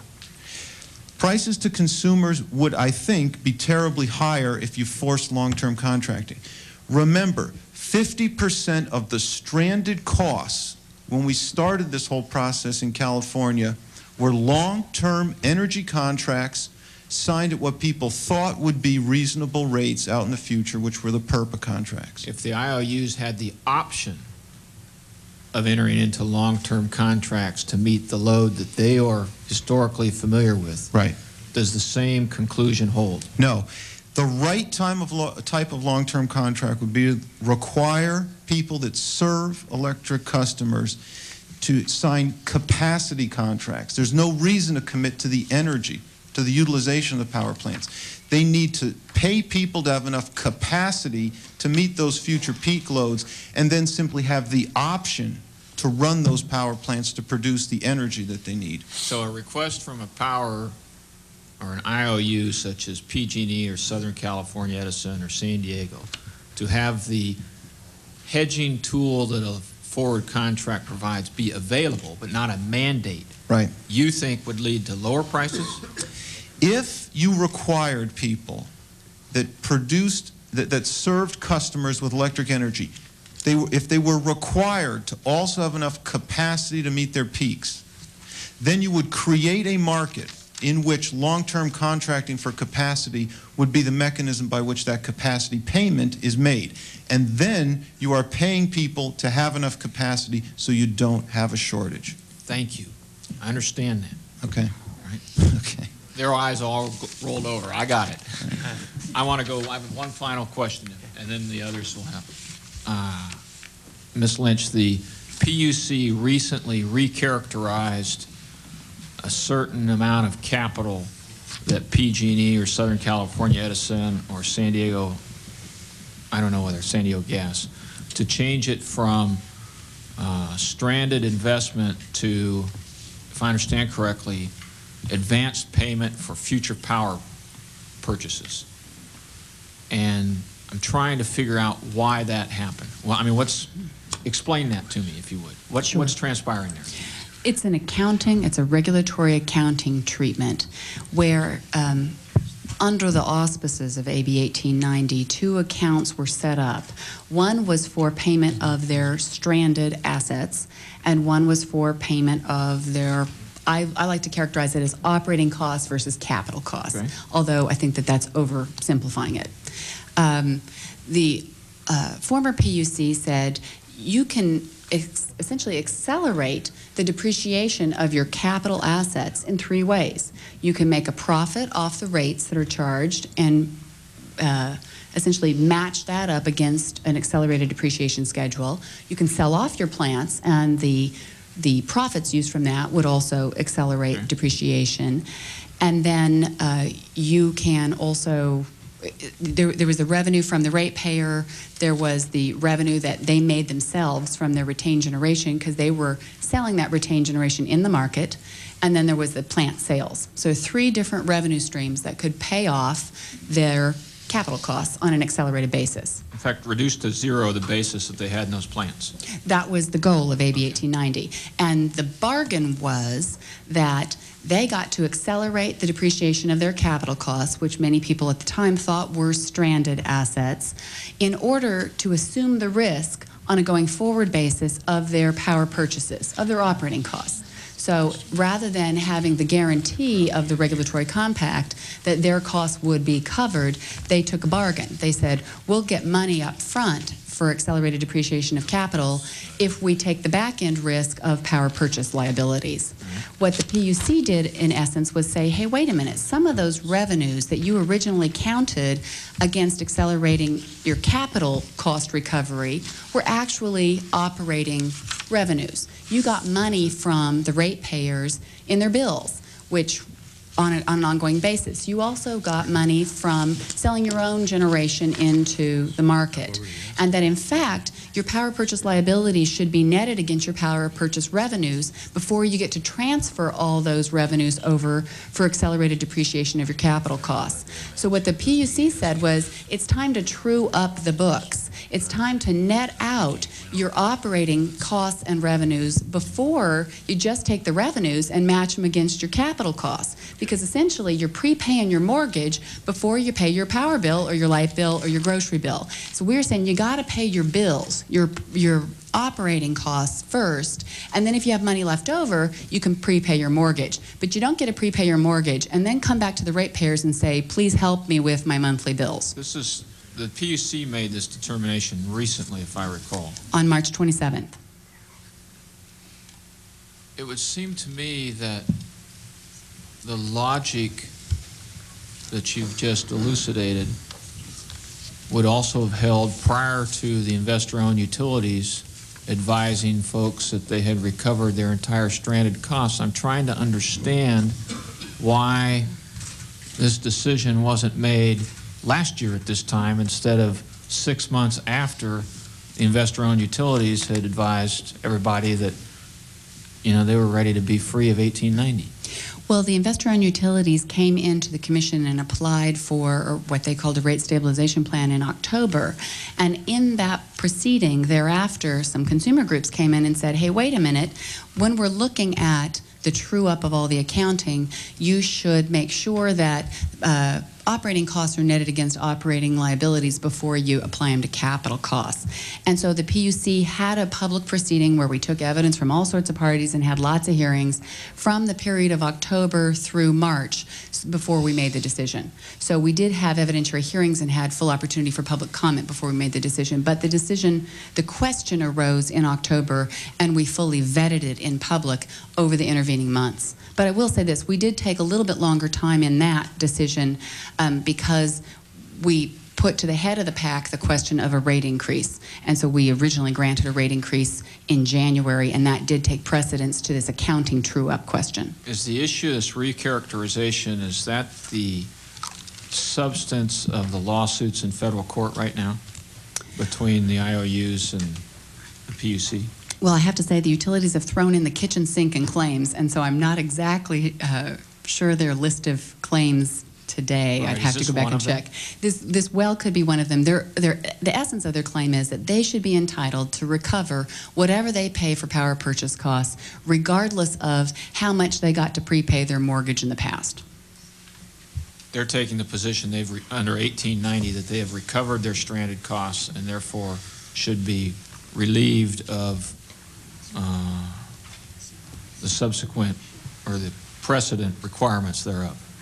They're taking the position that they don't have to true up their operating costs before they transfer operating revenues over to the capital side. You're arguing over definitions of what's an operating cost versus a capital cost. Is that what you're saying? It's an accounting treatment question, but I think that the utilities filed rate doctrine case actually involves much more than the accounting treatment. It involves the fundamental principle of whether a state, under state jurisdiction to control the retail rate paid by the ratepayer, has authority to shape the rate over time, and whether a state has the authority to pass a statute like AB 1890, which gave a bargain and a risk to the utilities, or whether instead, when the federal government allows market rates on the wholesale level to fluctuate, whether the state has to pass those volatile costs through in real time without shaping the retail rate. So it's a larger policy question that's really at issue in the filed rate doctrine case. I have two quick questions. I hope they're quick. We heard from the other panel and about the high cost of natural gas and how it's driven the costs of their businesses through the roof. In California, you have some substantial supplies of natural gas in the ground. Mm-hmm. What's the position of the administration, or do you know, on allowing the research and exploration for these reservoirs of natural gas to help create an increase in supply so that the cost can be going down? I just speak for the Public Utilities Commission, or for myself as a commissioner. And certainly the Public Utilities Commission has done everything in its power to increase capacity for natural gas in California and its storage. So for instance, early last year... I'm not talking about storage, I'm talking about exploration. Mm-hmm. The Public Utilities Commission doesn't do exploration, so... Well, I'd like to maybe have somebody address that question to the administration, because you have reservoirs of, according to some geologists that we know, that in California, of natural gas that could be tapped to increase the supply. Let me ask one more question of Mr. Madden from FERC. How much could the California utilities have saved if they had not been prevented by the CPUC from entering into forward contracts? And can you give us an answer to that for sake of the record? I'll provide an answer. My answer I have already provided to the committee, but I need to back step so everyone will understand this. When we had the restructuring in California, the CPUC required the utilities, for the most part, to divest their thermal plants and CT plants, and they kept their hydronuclear, except a couple here or there plants. And were required to, and that was approximately 20 to 25,000 megawatts. And those plants were barred by numerous generators at premium prices, which helped the California utilities buy down their stranded costs. As part of that structure, the utilities had to sell into and buy from the PX. And I don't know for a fact, I assume Ms. Lynch knows better, there is a per se prudence established in California that if you buy in the spot market, you're going to be per se prudent. And I also believe that there were some restrictions initially by the CPUC on utilities as to the level or the amount of bilateral contracts they could have versus their overall portfolio. So essentially, most of the market in California was in the spot market because there was very little, if any, bilateral forward contracts. It has increased today. I think it might be 10, maybe 15%. That compares to a number of other states, I must say, that never required the divestiture to of the utilities facilities. And if it did, it allowed the utilities to buy back the power for a certain period of time. So with that perspective, let me try to answer your question. Now, if we look at, for example, an entity wanting to purchase a forward contract last year, and the forward contract, let's say, was going to start May, and they were looking for a price in April, there is some transparency out for California, and what they can look at is what are the prices going for the next month, a 30-day service at Palo Verde or the California-Oregon border. So what we looked at is, when responding to the question of the committee, that the amount it would charge for a megawatt hour of electricity last April for May delivery was $32 a megawatt hour. Then we looked at the recent filing that the Cal ISO submitted dealing with the $6.2 billion. And they state for the May spot price in California, they averaged it at approximately $58 a megawatt hour. So if you subtract the $32 that you could have paid from the $58 that the spot was going for, we arrived at a $26 megawatt hour differential. Now, if you take the load of the transmission load in California on a given day in May, that you can approximate it's about 19 million, almost 20 million. So if you look at the 20 million that is on the load times the differential of 26, the difference between the 32 and the 58, for May alone, if the utilities bought on the spot for the delivery, we would have saved approximately $520 million for May. If I understand, at the time in California, the power distributors were required to buy at the price set by the PX on any given day. So it might well have been the $58 price. And their buy-sell requirement forced them into the PX to buy. Is that correct? Yeah. Well, what happened was, under the FERC rules, the highest price bidder, that price was paid to everybody, and that was the PX price. And now FERC has changed that rule somewhat by saying essentially up to $150, everybody gets the same price, and then you file some paperwork and you get a higher price. But at that point... FERC defined the rules for the PX? Mr. Chairman, I believe Ms. Lynch is incorrect. We had a filing by the ISO, a tariff filing under Section 205 of the Act, to implement the restructuring. The FERC reviewed that, received comments from the CPUC, and from other parties, who I believed also supported that, and I have to check the record to be absolutely sure. And it was that they were required to pay the market clearing price established at the PX at that time. Okay. But this was not FERC alone. It was the submission by the ISO and support and comments from other entities. Now, Chairman Burton, I was also asked the committee to get an idea of, if we look at a big city in California, how much could we save? Well, Secretary Abraham last month testified at the Senate hearing, and he noted that there was an offer now by Duke to provide San Diego its entire load for a year at 55 megawatts an hour. Now, I don't know the terms and conditions of that offer, other than the price, and there may be some added provisions in it. But if you look at the load of San Diego, what its needs are, and you multiply that times the price that Duke was going to offer San Diego to meet its needs, San Diego alone would have saved $5 billion. $5 billion. Now, this is, somewhat hindsight, and I do want to make a comment that contrary to some on the panel, I do believe in entities or IOUs having a mixed portfolio of contracts: spot, short, medium, and long.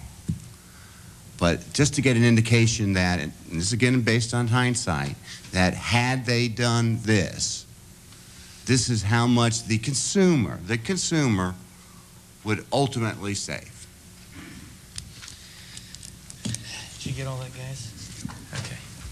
Let me ask a few more questions, then I'll let my colleague from California, Mr. Horn, finish up.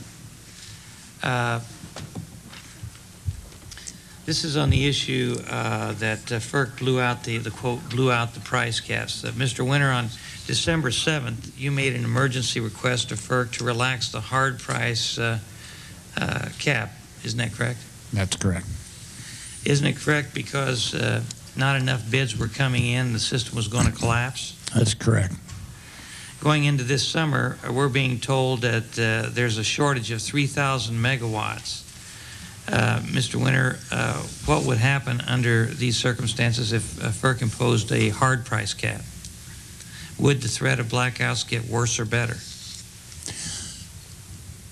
I think it would probably get worse, because if the price cap was below what other states could provide at their cost, then we would end up being unable to get that power, and therefore would have to cut the load. Okay. Mr. Makovich, would hard price caps produce more or fewer blackouts this summer?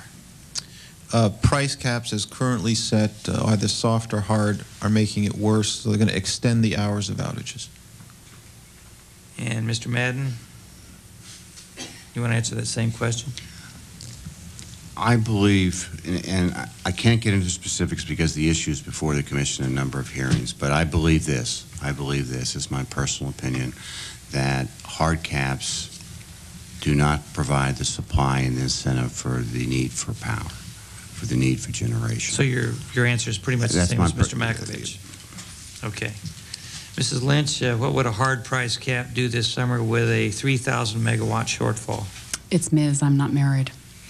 Okay, I'm sorry. That's okay. Forgive me. I would join with economist Frank Wallach from Stanford and Chris Woodruff from Southern California and Jostow and even Paul Krugman in the New York Times, who say the price caps in a dysfunctional market where there's no competition are needed as a market mitigation measure.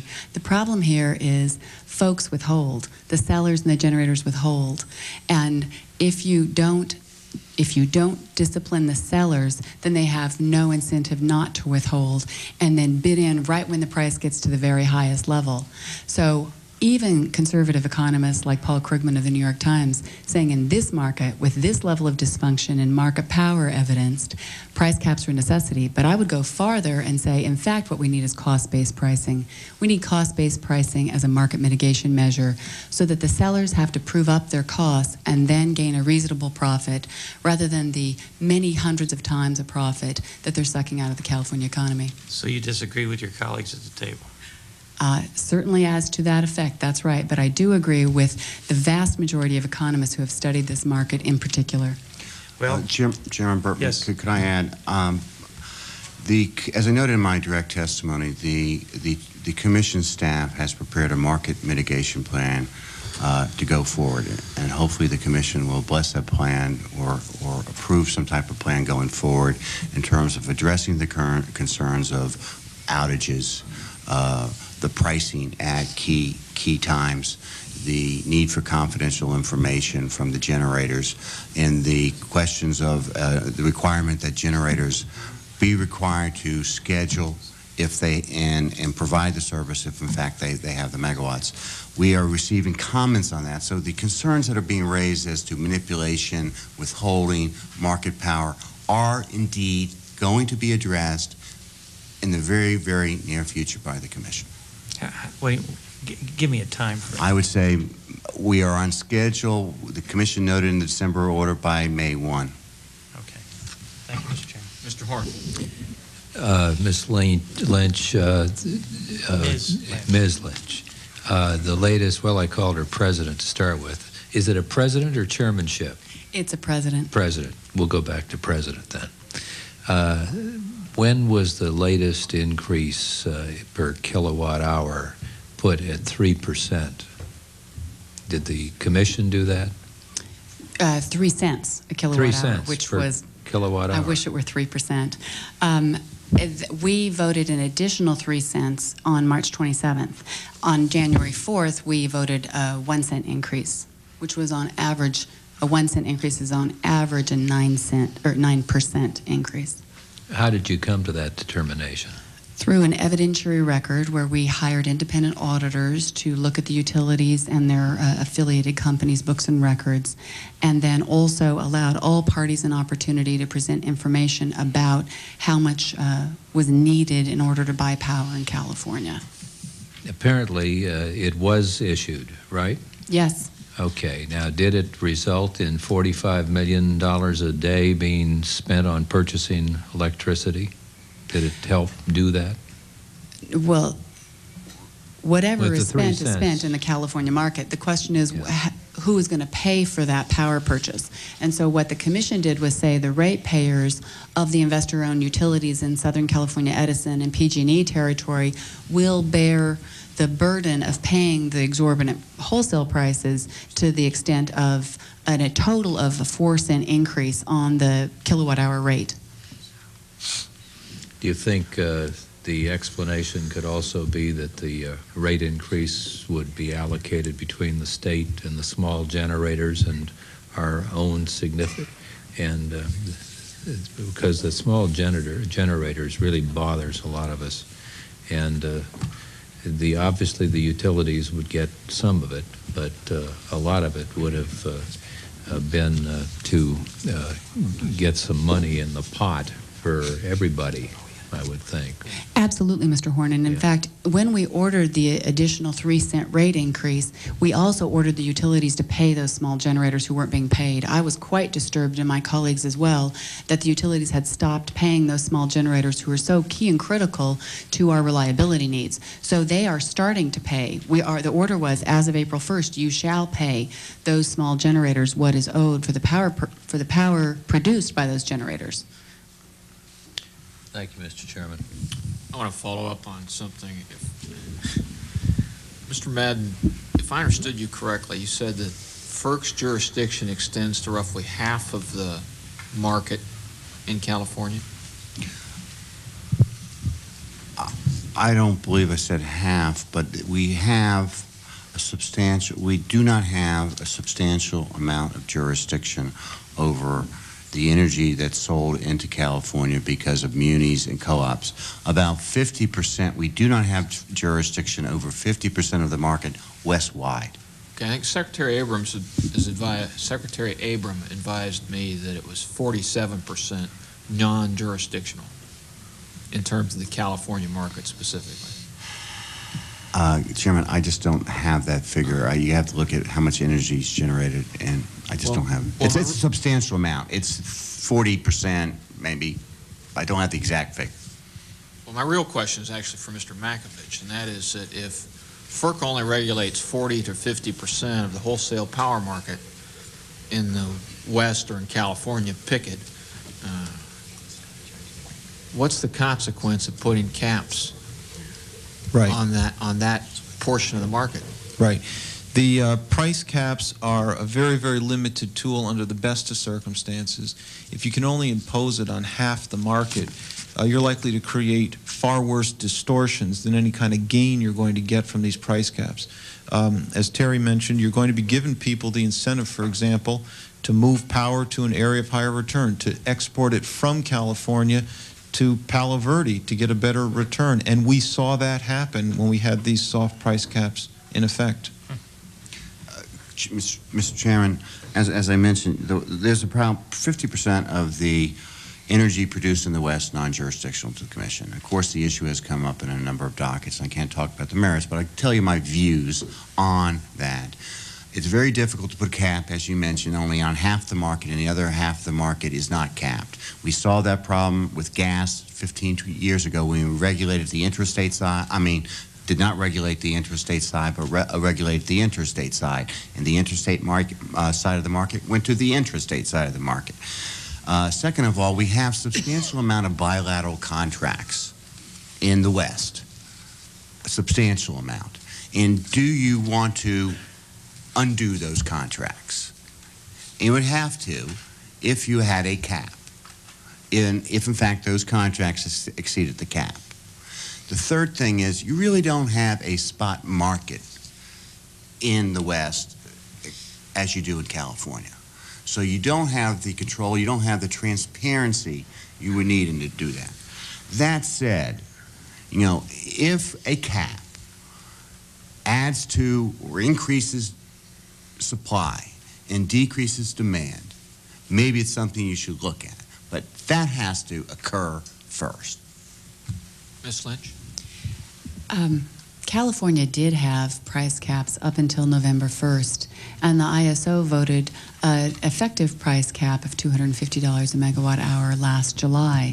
So it's not as if we haven't had experience with a market that actually worked somewhat under the prior caps. It's really the FERC's unprecedented action, beginning with their draft order in November and then continuing and extending more and more, that has caused this issue and the bleeding of the California economy because of these outrageous wholesale prices. But it did work before, perhaps imperfectly, but certainly much better than it works today with nothing. No protections for the California businesses or consumers. You may, Mr. Chairman. I just want to make one final comment. I think we're about through with this panel. We are. Yeah. It's apparent, I think, to anybody who's taken a hard look at this, you need more generation in this state, you need more power plants, and you need them online as quickly as possible. So I hope that there's something worked out between the environmental organizations in this state and the utilities and the government so that they can get on with generating enough electricity to take care of the need, because if you don't do that, this problem's going to get worse and worse and worse. I think that's what you made, isn't it, Mr. Makovich? Yes. Yeah, thank you. I want to thank the witnesses for coming. It's been a long panel, and I apologize, but you guys have so much information that we'd like to glean from you. We could probably go another couple hours, but we won't. So, anyway, thank you all for coming. We're going to take a 5-minute recess, and then we'll have the third panel join us. Thank you. Who are you? What do you want, Bob? What is the point you're trying to make? I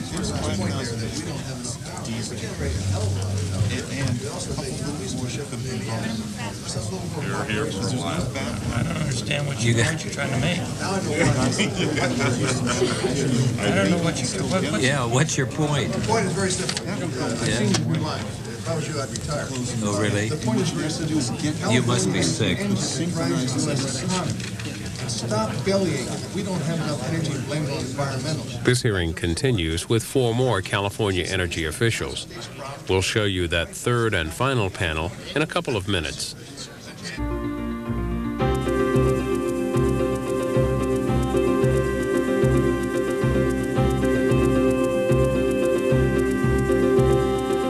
Coming up on C-SPAN 2, testimony on the environmental impact of the California energy shortage. Then you can hear from Pulitzer Prize-winning authors in 3 categories: Joseph Ellis for history, David Levering Lewis for biography, and Herbert Bix for general nonfiction. And later, Charles Haynes of the Freedom Forum talks about freedom of religion.